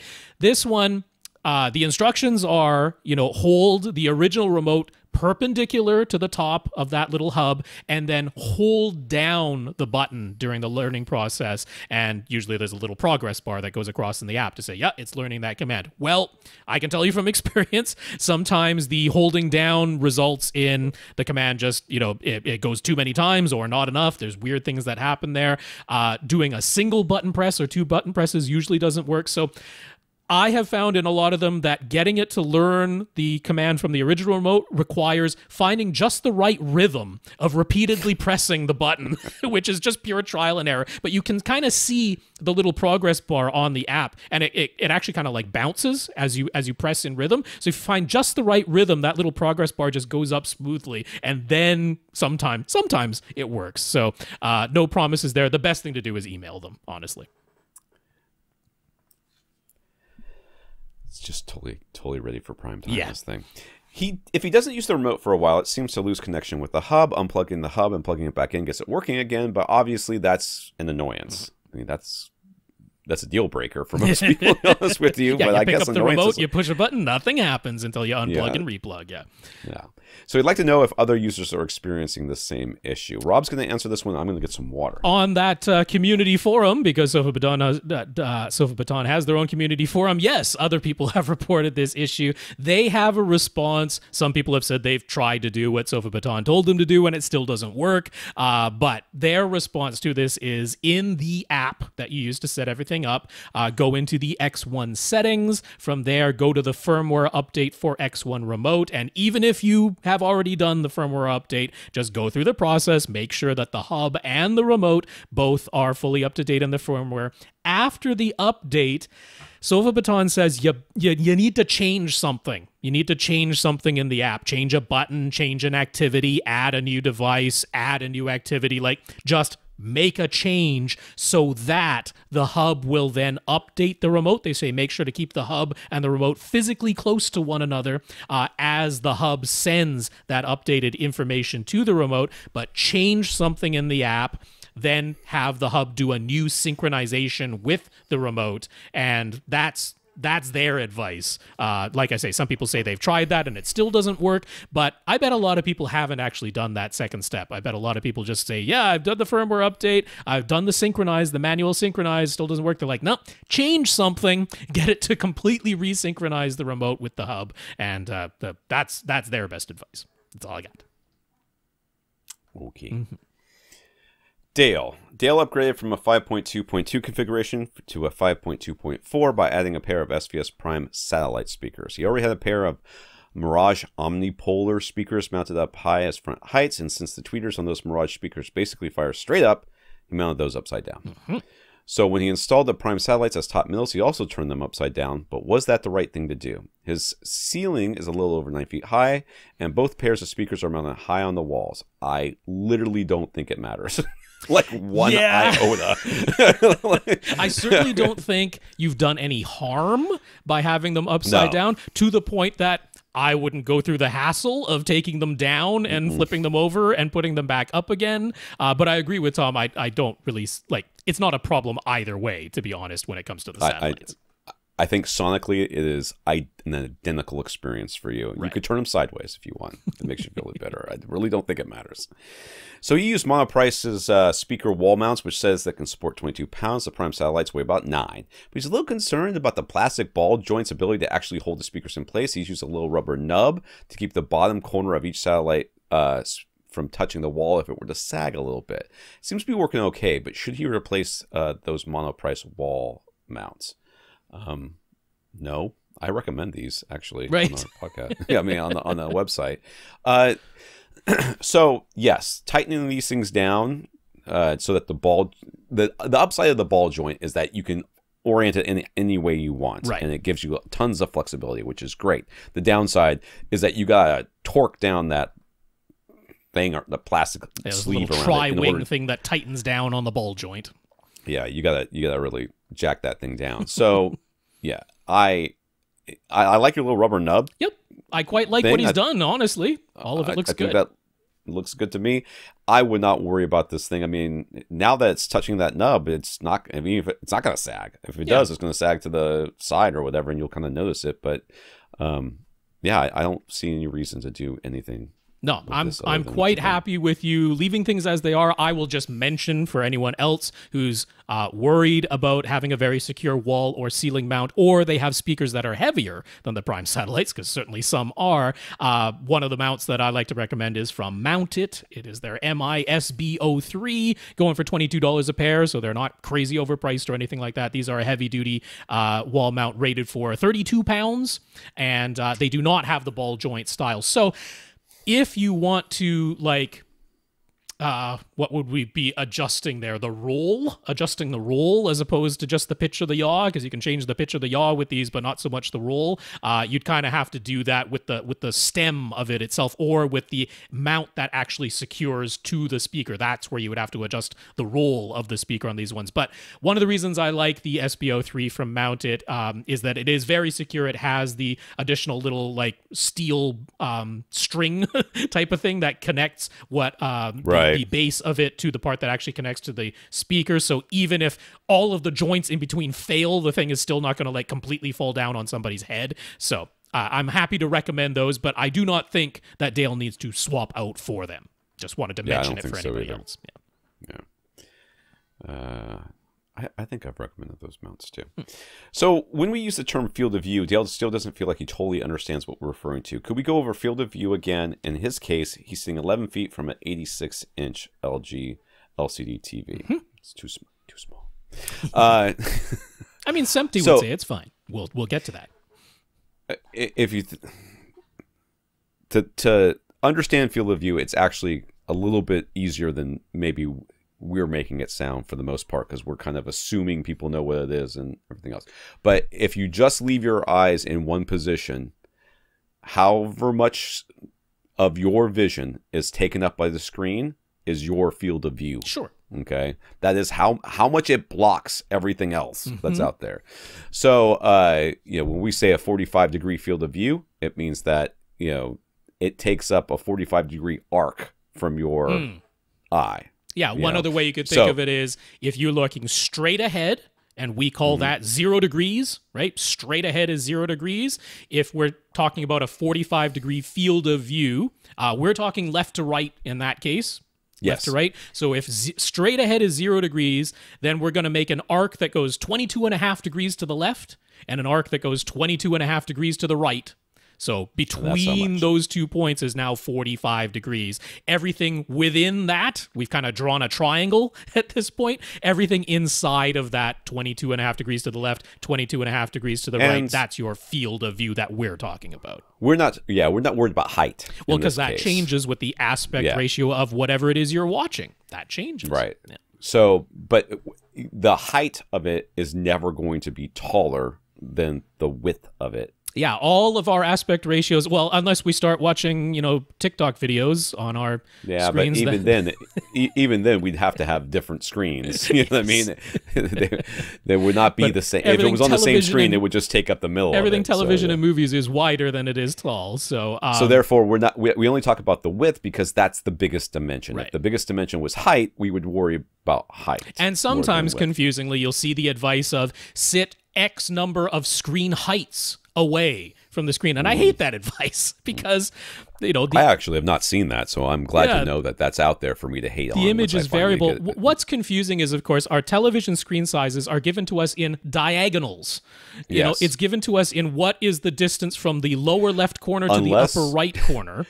Unless you're shopping at Seymour AV, in which case they do give you the horizontal and the vertical. Yes. So when we're working out our field of view, when we talk about a 30-degree field of view or a 45 or a 50, whatever it is, we're talking about the width of the screen, not the diagonal. So that can be confusing. So in your case, he's like, I have an 86-inch TV. Well, that means it is 86 inches diagonal. And in fact, it's an 86-inch class. So if you measured it with a tape measure, it's 85.6 inches from the lower left corner to the upper right corner, or the upper left corner to the lower right corner. That diagonal across his screen is 85.6 inches. So if we just work out what the actual width of your television is, then we can say, okay, if we're 11 feet away, we can just use a little trigonometry, right? We can say that the distance from your eyes to the screen, that's one side of the triangle. The right angle to that would be half of the width of your television. And now we work out what is the angle, what is the tangent, right? Opposite over adjacent. We work out what is the tangent. So in your case, sitting 11 feet from your 85.6-inch diagonal screen gives you a field of view that is 31.56 degrees. So you've got... Which is SMPTE. It's the small end. That's right. You're right within SMPTE's guidelines for HD TV. They want a 30-degree field of view, 15 degrees to the left and right of center. That's what you got. You're a little bit more than that. So that's where your field of view is, and I don't know. Hopefully that explains what field of view is overall. Infinite Gary. Gary has decided to try out a rhythmic sealed sub. It's for his small exercise room, so he's going with one of their F12 models, which is, by rhythmic standards, a small sealed sub, if I remember correctly. That's right. They've got a bunch of different amplifier options. The least expensive is the F12 400, which uses a 400-watt Hypex Class D amp. It has 2-channel RCA and LFE inputs and a single band of parametric EQ. The XLR amp is the default model, but it costs $250 more, as the name implies. It has XLR inputs, and it's Class AB, and it also has a greater number of extension setting options. I don't know what that is. Yeah. Finally, there's the PEQ amp. It costs $80 more than the XLR option, so that's up to $330 more than the standard, than the Class cheapest D one. Yep. And instead of RCA and XLR, it has RCA and speaker level inputs, still just a single band of parametric EQ. So maybe that PEQ is a little bit, yeah, misleading. He wrote to Rhythmic to ask about any performance differences, and they replied that in the default extension settings, they all perform the same. Gary's fine with the basic finish options. So is there any reason for him to spend more than the F12400? He'll be using the left and right pre-out RCA connections from his Luxman integrated amp to feed the sub, so maybe those additional extension settings, I still don't know what those extension settings are. So what they have in the F12400, it has what I consider to be the three most reasonable variable extension options. One is just the standard output we would expect from a sealed subwoofer. It starts to roll off at about 30 to 35 hertz and does so at a 12 decibel per octave slope. That's what we'd expect from a sealed subwoofer. Extension option number 2 in the F12400 basically artificially boosts the low-end output so that it's pretty darn flat down to right about 22 hertz, and then rolls off much more steeply. Similar to what we would expect a ported sub to look like, except that it's doing that by boosting the output in the low bass and then adding an additional filter so that it rolls off on the bottom end much more steeply than just a regular sealed sub would. And the third output extension option on the F12400 is like maximum output mode, where it basically plays pretty flat down to about 30 hertz and then rolls off very steeply below that. So it's just maximum output at about 30 hertz and above. So those are sort of the three that make the most sense to me. The XLR version and the PEQ version, they give you a choice of 3 different corner frequencies. So I think it's 28 hertz, 20 hertz, and 14 hertz for some ridiculous reason. And then 3 different slopes. So you've got every permutation of these 3 different corner frequencies and 3 different slopes that you could possibly apply to it. I see that as potentially getting someone in some trouble, because if they set it to 14 hertz with minimal slope, they're going to end up bottoming out that subwoofer as they try to make it play flat down to 14 hertz with like no roll off below that. I don't see that as actually a safe option.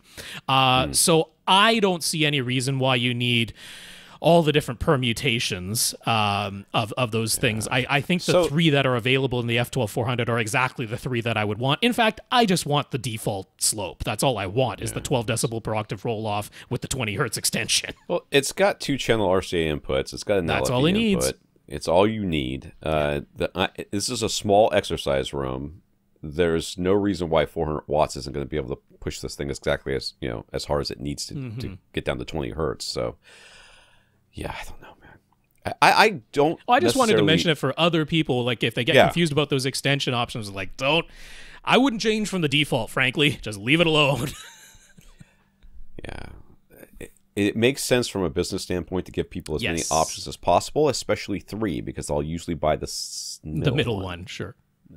So they don't want to buy the cheapest one because they feel like they're going to be missing out on something, but they don't want to pay for the most expensive one because it's the most expensive. But mainly, it gives you 3 different input options: 1 RCA only, 1 XLR, 1 speaker level inputs. That's the main reason to choose one of the different 3.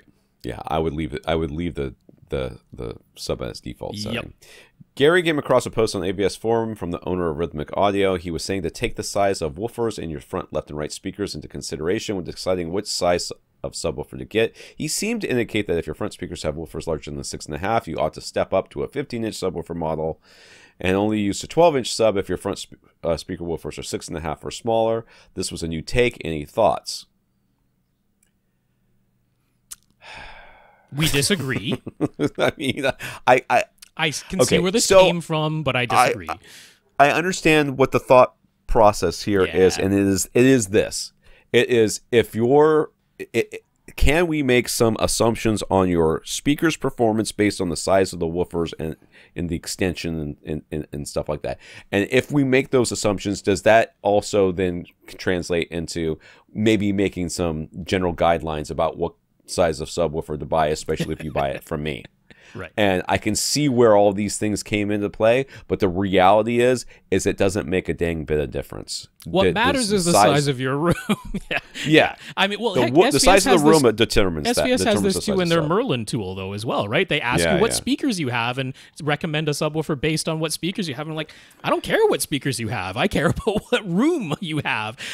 So this is like, it's basically an older way of thinking. It was a very common way of thinking. It's a continuing way of thinking for a lot of people about subwoofers, which is they essentially work from top-down thinking, right? They're still under the quote-unquote ideal to a lot of people would be your speakers playing completely full range on their own.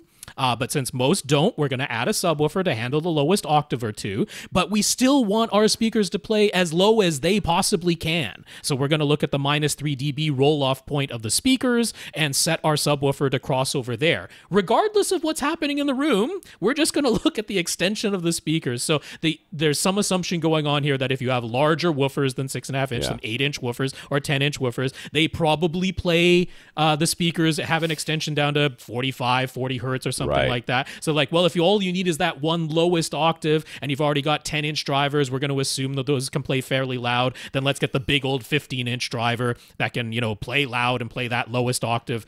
Yeah, I get where the thinking came from. Tom and I work bottom up. We don't work top down. We worry, what's the room? Let's get the subwoofers correct for the room. Now we've laid the foundation and we can use essentially whatever speakers we want, as long as those speakers have enough output for the distance that you're seating from them. That's now all we care about. We care about working bottom up. So I can see where they came from. We disagree with it. That's my thought. Yeah, and it's the same thing that happens on this podcast all the time, because we answer specific questions with specific answers. What we don't generally do is give general answers to general questions. It's just not something that happens because there's very few generalities that really work. You know, the size of the subwoofer, the placement of the subwoofer based on the room and the shape of the room, those are kind of general advice that we can give that are pretty universal, but not always, you know. So what he was trying to do, or she, I don't really know who owns it's a he, was trying to do was say, okay, you know, if you had to, I mean, I didn't read the thing, so I don't know, but you know, given these parameters, how would I say you should shop for our subs? This would be the advice. I don't think that it's universal. I don't think that it's a good way to do it. And frankly, the last thing I need is people saying I have a 6.5-inch woofer in my bookshelf. Do I get a 15 or a 12-inch subwoofer? It's like I just don't care. Bertrand in Quebec. Bertrand's blacked out theater is over a year old now. He's grateful for our help along the way. He'd like to share some thoughts since they might be helpful to others. And if you are on the Do you want to swap back and forth on these since there's so many? So that way you're not reading all of it in one row? Holy moly, that's a whole lot, isn't it? It's his thoughts. That's fine. So you went with the Valencias Theater recliners. He wished he had just gotten a love seat or couch instead. So 1 point for Tom. That was me saying that I think that it's on AV Gadgets too. Individual theater recliners. You don't like them. I don't like recliners. All right. Go ahead. He worked out his seating distance to provide exactly a 45-degree field of view with his 77-inch OLED. He wouldn't mind if the field of view were a bit larger. Yes, that's a common thing. That's all right. Okay. It's not necessarily going to be true for everybody. So we still like the advice. Go to the movie theater, figure out where it is that you like to sit, and we can sort of glean what sort of a field of view we should get from that. I feel bad saying that in the midst of an ongoing pandemic. Tell people to go to the movie theaters when... Yeah, but yes, that is sort of the way to do it. So he went with Towers, the Martin Logan Motion Series. They're one reason he doesn't feel comfortable moving his seats any closer to TV. So he's considering a switch to bookshelf fronts. So 2 points for me. The black levels from his OLED have made it difficult to accept anything less now. He pre-wired his home theater for potentially adding a projector in the future, but he doesn't know if that's ever going to happen now that he's used to an OLED. Yeah, I feel exactly, I know what you're talking about. Even when I switch to a very good LCD, I'm like, still not an OLED. Where's those bookshelves, towers? I'm putting links in. Yes. A completely blacked out room with all the walls and ceiling painted black is the best. So -1 point for me. So I don't. Yeah, that's fine. Whatever. If you're not looking at the Flickr album or whatever, then just close your eyes. Even if you are, there's a whole lot of black there. There's a whole lot of black. He built this whole room using sound clips and hat channels in double 5/8" drywall.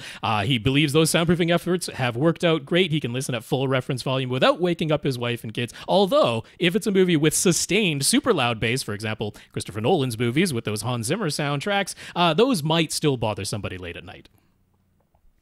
So he followed our advice and got a pair of SB1000 Pro subs. Apart from him, still thinks you should have gone for the dual SB2000 Pros instead. FOMO? Yeah, you might have FOMO, but you faux wrong. So, yeah, you'll be fine with those. You're able to play movies, Christopher Nolan movies, that still wake up your really. kids. Who's complaining? Apparently, you've got enough I can bass output. overblow my soundproofed, blacked-out home theater, but boy, I wish I had bigger subs so I could turn them up less loud. So he kept everything surface mounted, rail lighting on the ceiling rather than recessed lighting, on ceiling speakers instead of in ceiling. He is certain that was a good choice for his soundproofing. Probably for soundproofing, yeah. We suggested shelves to hold his surround speakers, but he went with speaker stands instead. That gave him more freedom to play with the exact placement, and that turned out to be a good choice on his part. That's fine. I wouldn't have had a problem with that. He had his Finnish carpenter install the baseboard a little bit higher than they normally would have, and that allowed him to easily tuck his speaker wires underneath without pinching anything. So he highly recommends that if you're having someone finish the room for you or doing it yourself. He was very concerned about minimizing any and all openings in this room, so he left the air register for his HVAC, but he did not install a air return, and the door is sealed. He only closes the door to watch a single movie at a time, so he hasn't noticed any sort of problem with that yet. He isn't sure what to check, though, as far as what could go wrong with having an air inlet but no air return. Well, first of all, it should get hot, and second of all, I mean, you're not going to pass out. No, I mean, if you're opening it up after 2 hours, you'll be okay, especially if you're in there by yourself. It's just going to get hot. It's not, like some people are going to say, okay, you could end up with a back pressure in your HVAC system, but it's not that different from just closing the register in a room, which, you can do on any people do. Almost normal any register. You can close a register, so it's not like you're doing it 2 hours at a time. It's not going to break anything. So I'm not super duper concerned about it. Just, if you actually did fill up this theater, maybe you had more than 3 people in there, it would probably get hot in like a 3-hour movie. Yeah. Isn't it? Oh, is it me? Yes. Where we are? We're in this one, the APC? Yeah. Okay. He followed our advice. He has all of his gear plugged into an APC battery backup. He isn't sure that it's actually useful. Maybe he could have saved some money there. Yeah, if you're in a place that's got very, very stable power and you never have brownouts or blackouts, then you're not going to notice your battery backup doing much. So I will fully admit, where I live, I have fairly frequent, short, like I say, lots of construction. So I notice it all the time and super duper appreciate it. You're happy if you ever need it. That's the but you don't, one yeah, instance. It's one of those things that you don't notice. Like no, we have, until you need it. My Panamax is dying, and I just got into IO gear last week, and I haven't had a chance to take it out of the box or take any pictures of it or get it set up or anything like that. But I am super excited because the Panamax is just not cutting it. The batteries are basically dead, and it needs to be done away with. But believe me, it seems like I have no power fluctuation, no problems at all, except between 9 and 10 p.m. There's always one. And it usually happens right in the middle of us watching something like Miss Marvel or Obi-Wan together as a family. And my wife looks at me like, you have failed me again as a husband. I'm like, I know. I'll do it. So it's like, you can live without insurance. Until you need the insurance, you don't need it. And you're like, why am I paying for this insurance? And then you need the insurance. So I think if you've spent the money on an APC battery backup, which is not ridiculous amounts of money, then one day it's going to kick in and you're like, oh, that's why I have it. Yeah. That's right. Let's see. Is it Tom's turn? So he didn't quite know what he was in for when it comes to noticing every little flaw in movies. Now it took some time to realize the content itself can vary a lot in quality, even within a single movie. Watch the Judge Dredd movie, the Dredd movie, just Dredd. If you want to watch video quality change horrendously between scenes, some of those things I was like, I don't think they meant to leave this in the movie, but they were stuck with it. So at first he kept thinking his system needed adjusting to make everything look and sound nice, but now he wants all the content makers to up their game. I'm like, I know, man, it happens. Yep, you've tuned your system nicely. That's so you can start evaluating the content itself now rather than what you're watching it on. So he's watched 78 movies in the past 365 days. Yes, he keeps a list, so that's an exact number. And the last thing he has to do is to get his DIY corner bass traps made and installed. So hopefully done this summer. So that's all his stuff. That's right. Hopefully that helps somebody else. He wanted to share the experience. We're happy to do so because we followed along with the building of this theater the whole way through. So congratulations. Glad it's very nearly complete. And you know what? I think it's not worth it to paint your home theater black. I'm not saying that it doesn't do anything. I said it's not worth it. It's not the same thing. But and I apparently got no points up or down. I had no input on this whole What's theater. Up with that? Only Tom had any contribution. I was the only one. Thanks, Bertrand. I guess he knows that there's somebody's ego that needs to be stroked around here, and it's not yours. So he's noticed that on his LG CX OLED Ultra HD Blu-rays, as played by his Panasonic UB820, seem to look nicer in general, just in HDR10 than in Dolby Vision. Are there settings he needs to adjust? Are the two HDR formats configured separately? The two HDR formats are indeed configured separately. So what I can basically say is Dolby Vision, I think it's listed as Cinema in the C10. It might be listed as Dolby Vision Dark. But there's basically a Dolby Vision Home, that's the brighter version, and then a Dolby Vision Dark or a Dolby Vision Cinema. That's the darker version. Now, in your completely blacked out theater, you should definitely be using Dolby Vision Dark or Dolby Vision Cinema, however it's labeled, because that is the actual, like, as accurate as it can possibly be. Now, the thing is, HDR tends to look much dimmer than people expect it to. You're going to be able to see all the detail because you're watching an OLED in a completely blacked out room. But that is the correct way that it's supposed to look if you're in Dolby Vision Dark mode. And you basically don't need to touch anything else on your C10 OLED. You put it in Dolby Vision Dark mode and you can feel confident that you are seeing exactly the number of nits that the signal said to play until you get to where the OLED can't get as bright as the signal asked, and then it's tone mapping, but doing so correctly.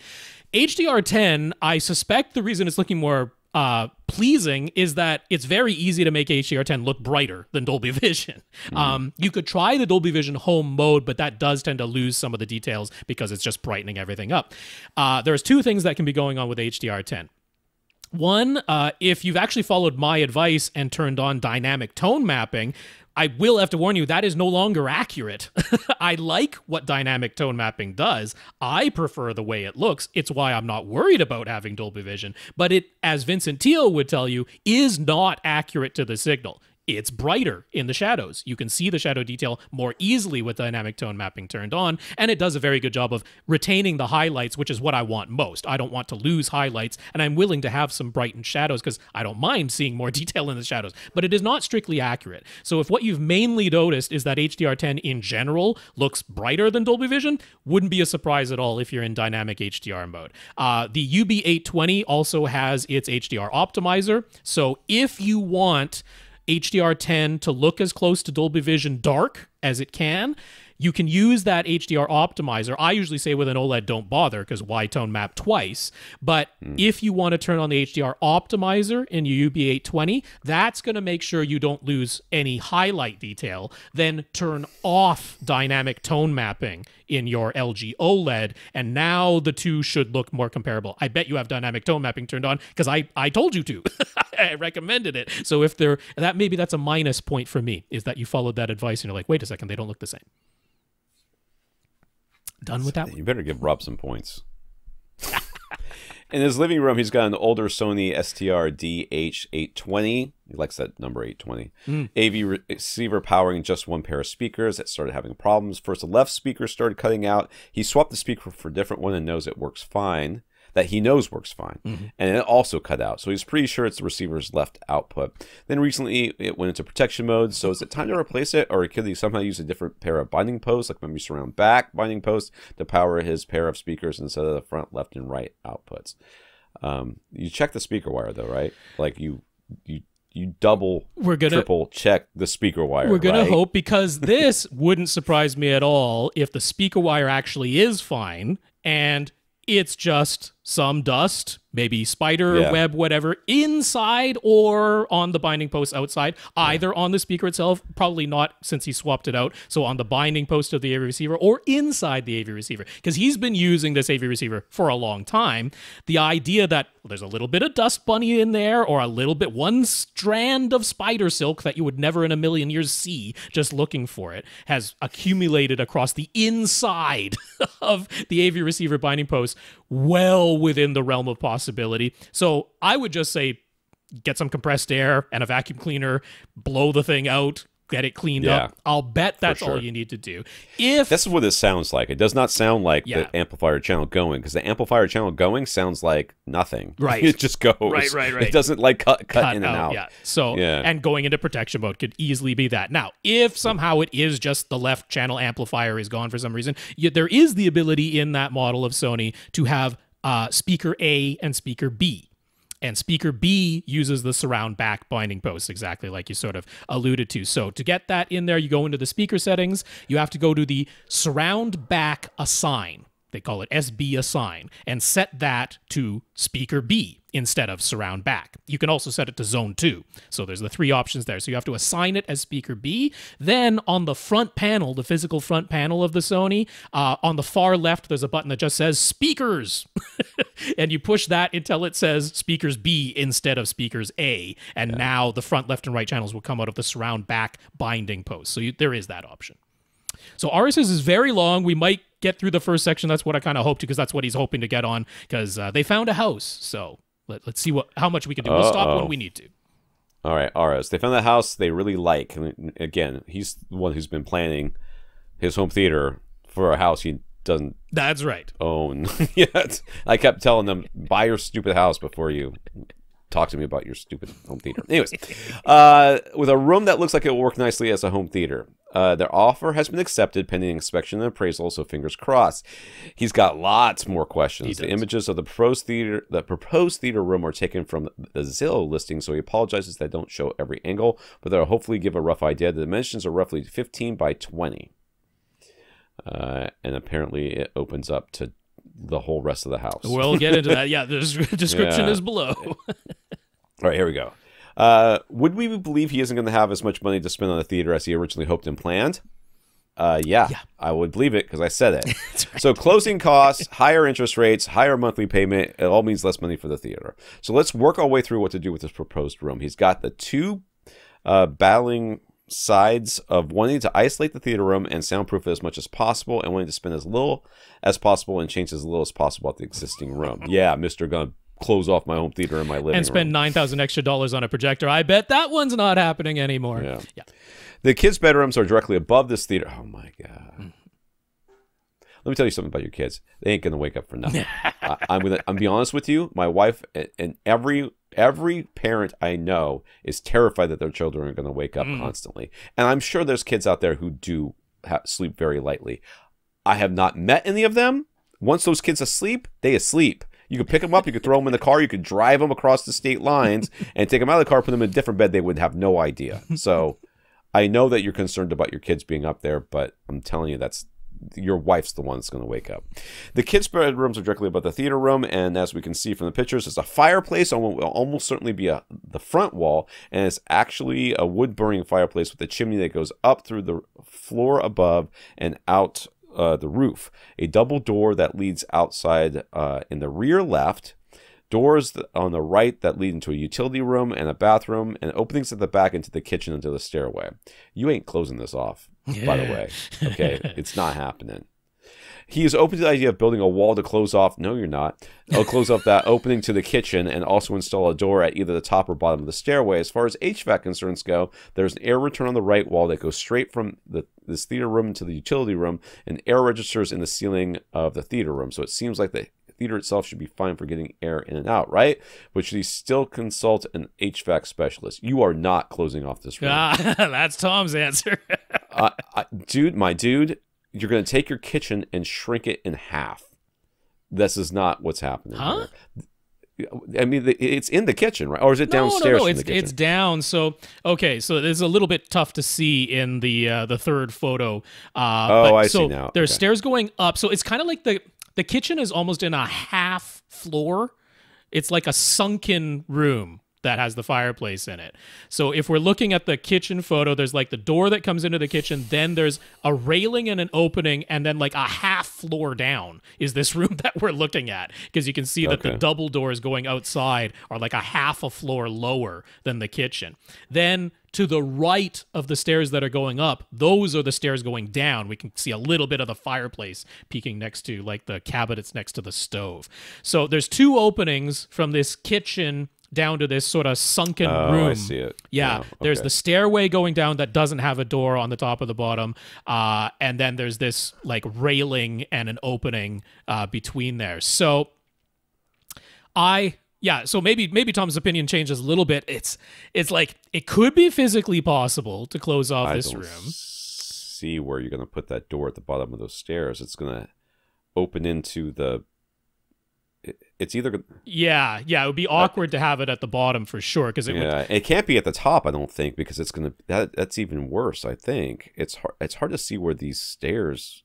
Yeah, I mean, it would be like a little bit abnormally tall construction at the top there, and it looks as though your smoke detector is inside the opening, and so you'd have to move the smoke detector. That's easy to move. That's easy enough. It also has the thermostat right there, though. That would be a little bit tougher to move the thermostat, because then if you close that off, it's only going to be sensing what's, well, not only, but it's mainly going to be sensing what's downstairs and not what's upstairs. So do you need to consult an HVAC specialist if you're planning to close this room off? Yes, you do. Yes, you do. That doesn't necessarily have to cost money or a lot of money. It's a consultation. It's an estimate. But definitely talk to them, because I suspect that much of the heating and cooling that goes into the kitchen, the path for air return back to the furnace, is just the opening into this room that has this obvious grate that goes into the utility room in case you close that door. I don't know if the kitchen and whatever the kitchen is open to has a dedicated air return of its own. It's probably just passively relying on the opening into that proposed theater room. So definitely consult an HVAC specialist still, if we're going to consider the idea of actually closing this room off. All right. I don't see how you close this room off. I mean, I think it might be possible. Anything's possible if you throw enough money and time at it. You could rebuild the whole house. Totally possible. It almost seems like you would take and build another wall in, like if you're coming down the stairs, you would have to walk past that bathroom, and then there would be a wall in front of you there that you would open the door to go into the whole room.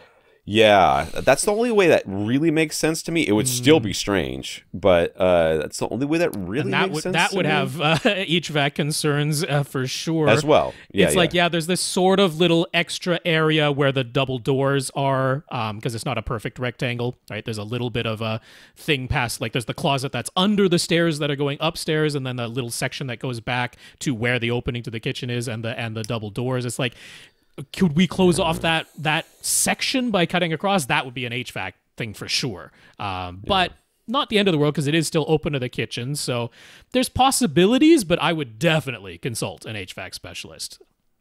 So leaving the room open would mean that if he wants a fully pressurized base in the theater, he'd wind up basically trying to pressurize the entire house, right? Yeah. Is there any alternative to building a wall and installing a door? Maybe could thick curtains be enough?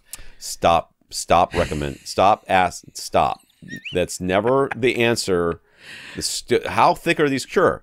Lead-lined curtains that are sealed to the top and bottom and do not ever move or open. The commercial, or as we like to call it, a wall. Yeah, pretty much. a semi-movable wall. The 2-inch thick mass-loaded vinyl lead-lined quote unquote curtains fully sealed around every edge and perimeter could accomplish what a wall would accomplish. I don't really think that's what you have in mind. I think he's thinking about something that, is movable and air permeable. And here is the key. If it is air permeable, it is not soundproof. Simple as that. No.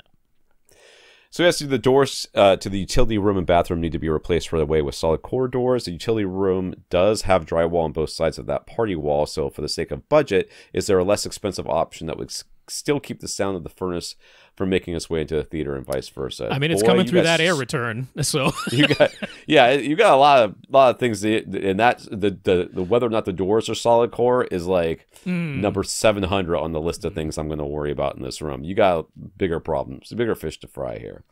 I wouldn't worry about that. Like Rob said, the direct path is through the air vents, essentially. So worrying about whether or not there's a solid core door there is putting the cart way before the horse. Indeed. So what should be done, if anything, about the fireplace? Should he wall it off, build a false wall in front of it to hold his projection screen, something else? Well, you should definitely put your TV on top of it, because everybody loves that. And then post it to Reddit and talk about how much you love it.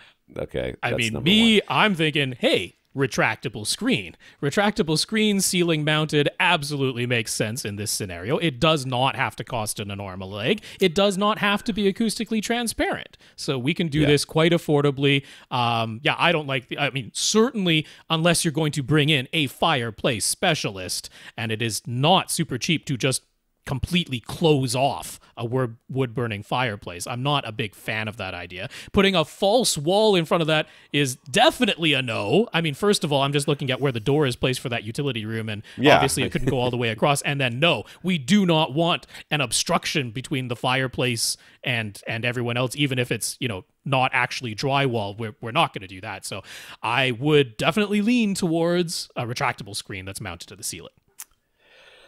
So if projection screen is definitely the way you're going to go here, which we don't know for sure. Oh, he's pretty sure. Now that you've got a room, your viewing angles might get to the point where you're like, well, let's just get a big old OLED and call it good.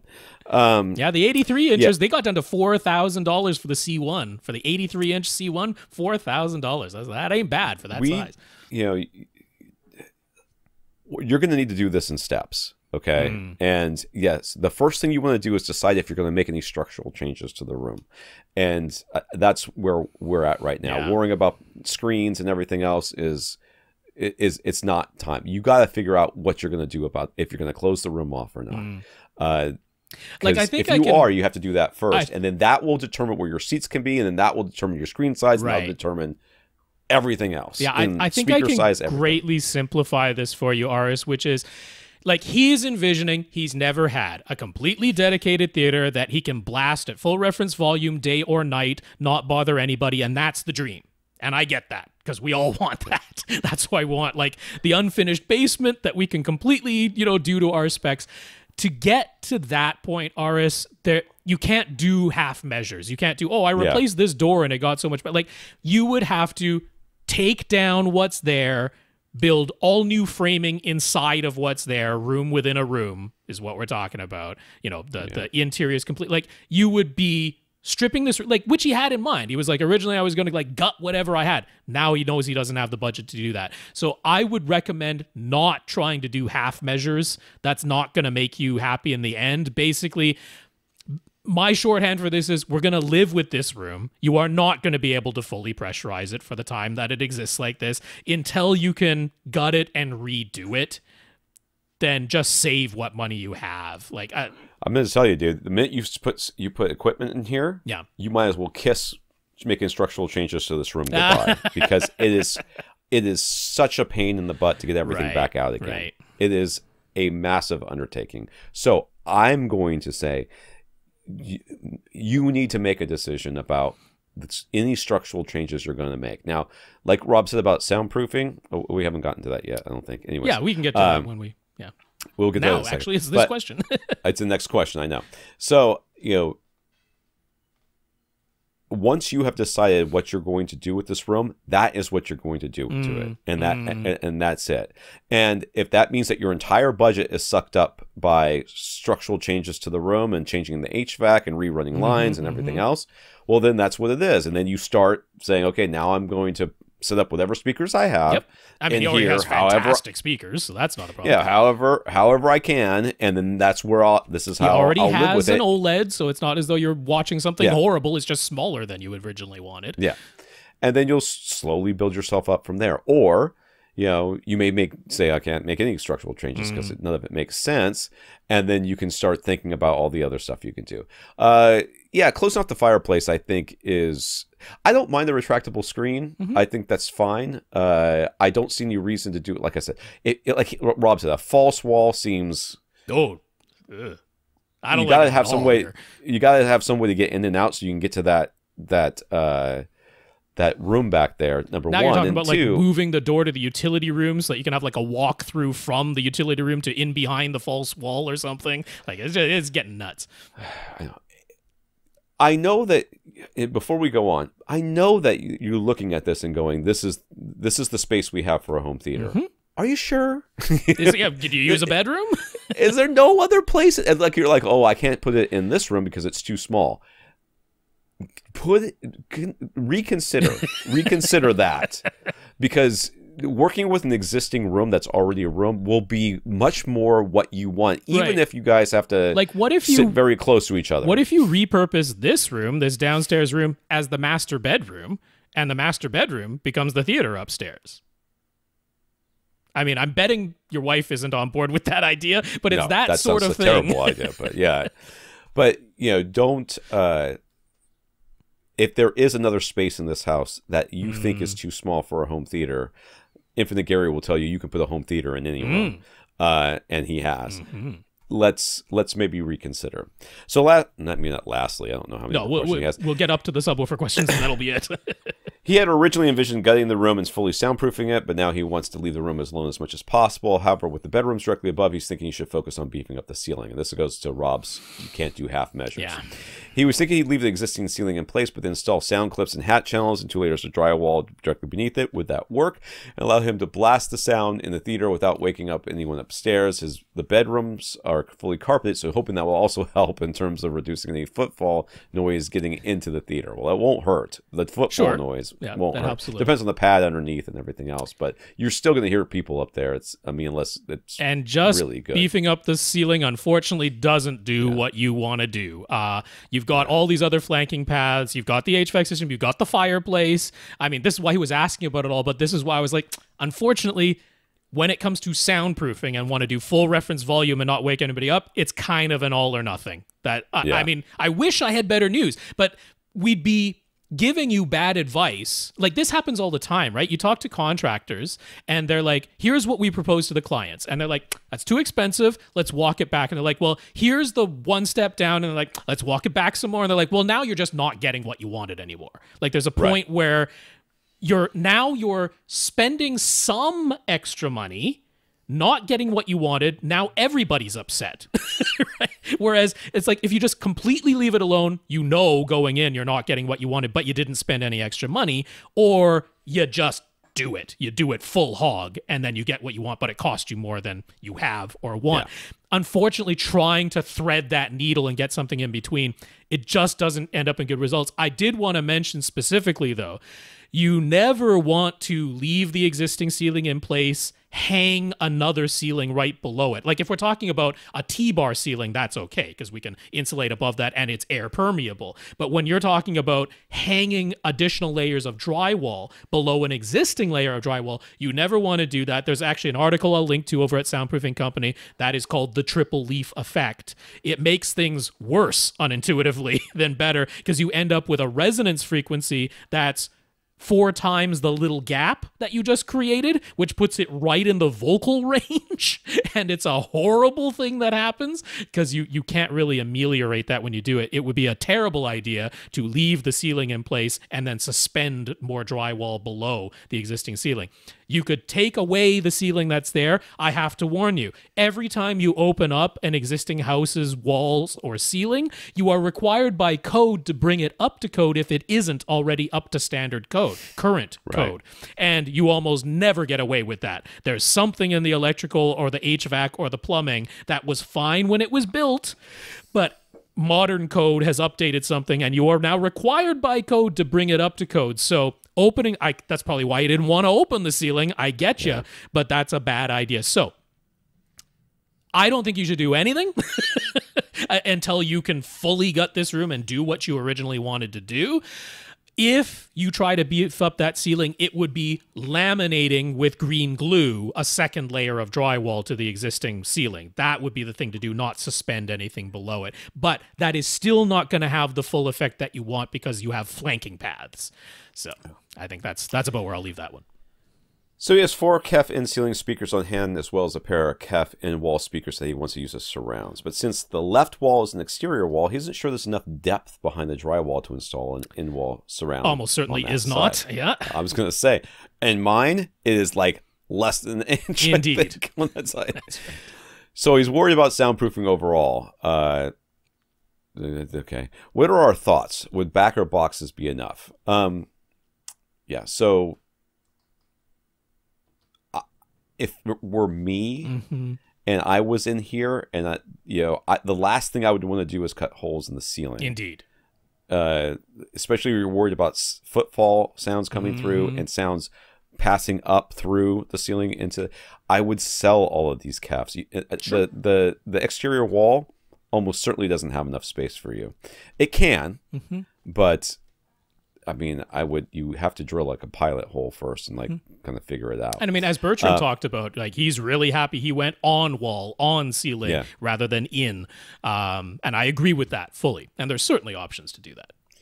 Yeah. So I would think that you can either go on wall or, on shelf or something else. This is not a huge space, right? And so therefore, like any sort of satellite speakers will be fine for your surrounds, and you could have matching all the way around if you really want to. So yeah, I would not. So if you'd like to stop there, he was worried about the house and the room. The subwoofer questions are like they can wait. So if you want to stop, I'm fine to go on if you want to, Tom. But we're all right. No, I need to work. Indeed.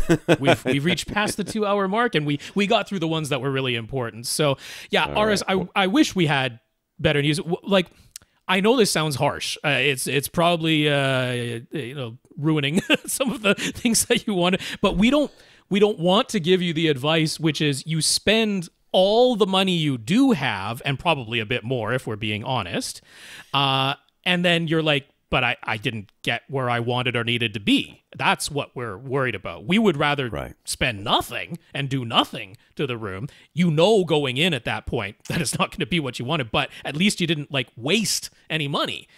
Because if you've got enough money, we can turn this room into a dedicated theater that you can blast, but it means gutting it and doing what you originally envisioned.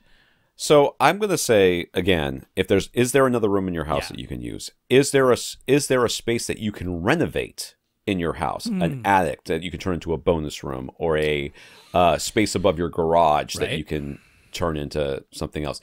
I mean, especially if it's just rafters or just, you know what I mean? If it's already open, then suddenly you have the option of doing all the soundproofing things from the get-go without having to rip everything up and start again. That is going to be your best bet, even if it's smaller than you expect it to be. Like Rob said, sound is like water. It's the easiest way to visualize it. Yeah. If you took a flat piece of paper and let's just say you took some paper and you built a box, or something like a ship, and then you coated the very bottom of it with some sort of waterproof material, and then put it in the water. The minute that water touches the sides, it's coming in. And that's, if you turn that upside down, that's what putting green glue and another layer of drywall on your ceiling is doing. when it hits the drywall and the green glue, yes, it will be reduced in volume, and everything will be better. But it's not the only way it can get upstairs. I think the best thing that you can do in order to ensure that you're not going to get sound transmission upstairs any more than you actually have to is by getting rid of in-ceiling and in-wall speakers. I think that's going to be your number one thing that you can do, because that will allow you to you're just not cutting physical holes in your ceiling. You're not giving it yet another flanking path.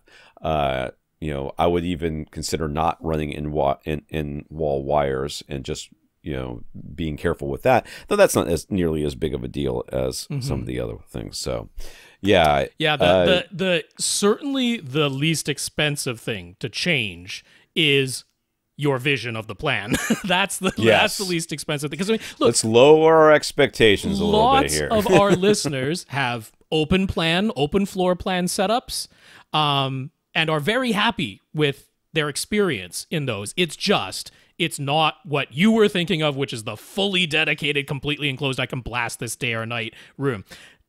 In what you have right now, you could get there if you had all the money. But you're telling us a lot of that money has gone, and we suspected that was what was going to happen when you bought the house. So not in this market. That's unfortunately the thing that needs to tweak. You can have a nice, very enjoyable experience in this room. I love Tom's idea. If you can find another room, that's even better.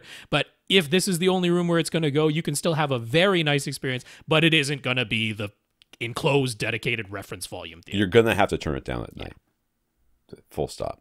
All right, who do we have left? I know we have Aras. Just the rest of Aras. That was it. Oh, that was it? That was it.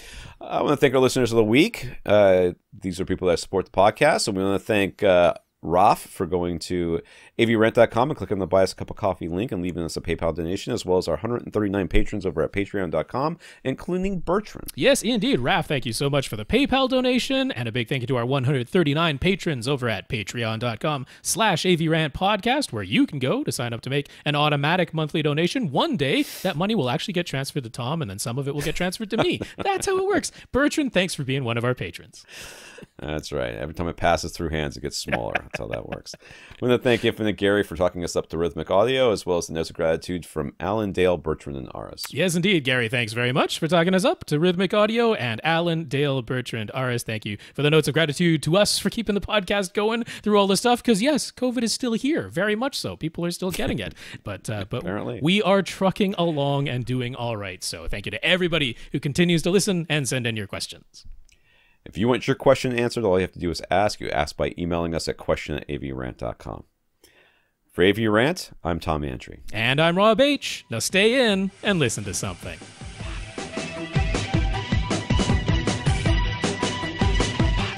Want your question answered? Send it to question@avrant.com.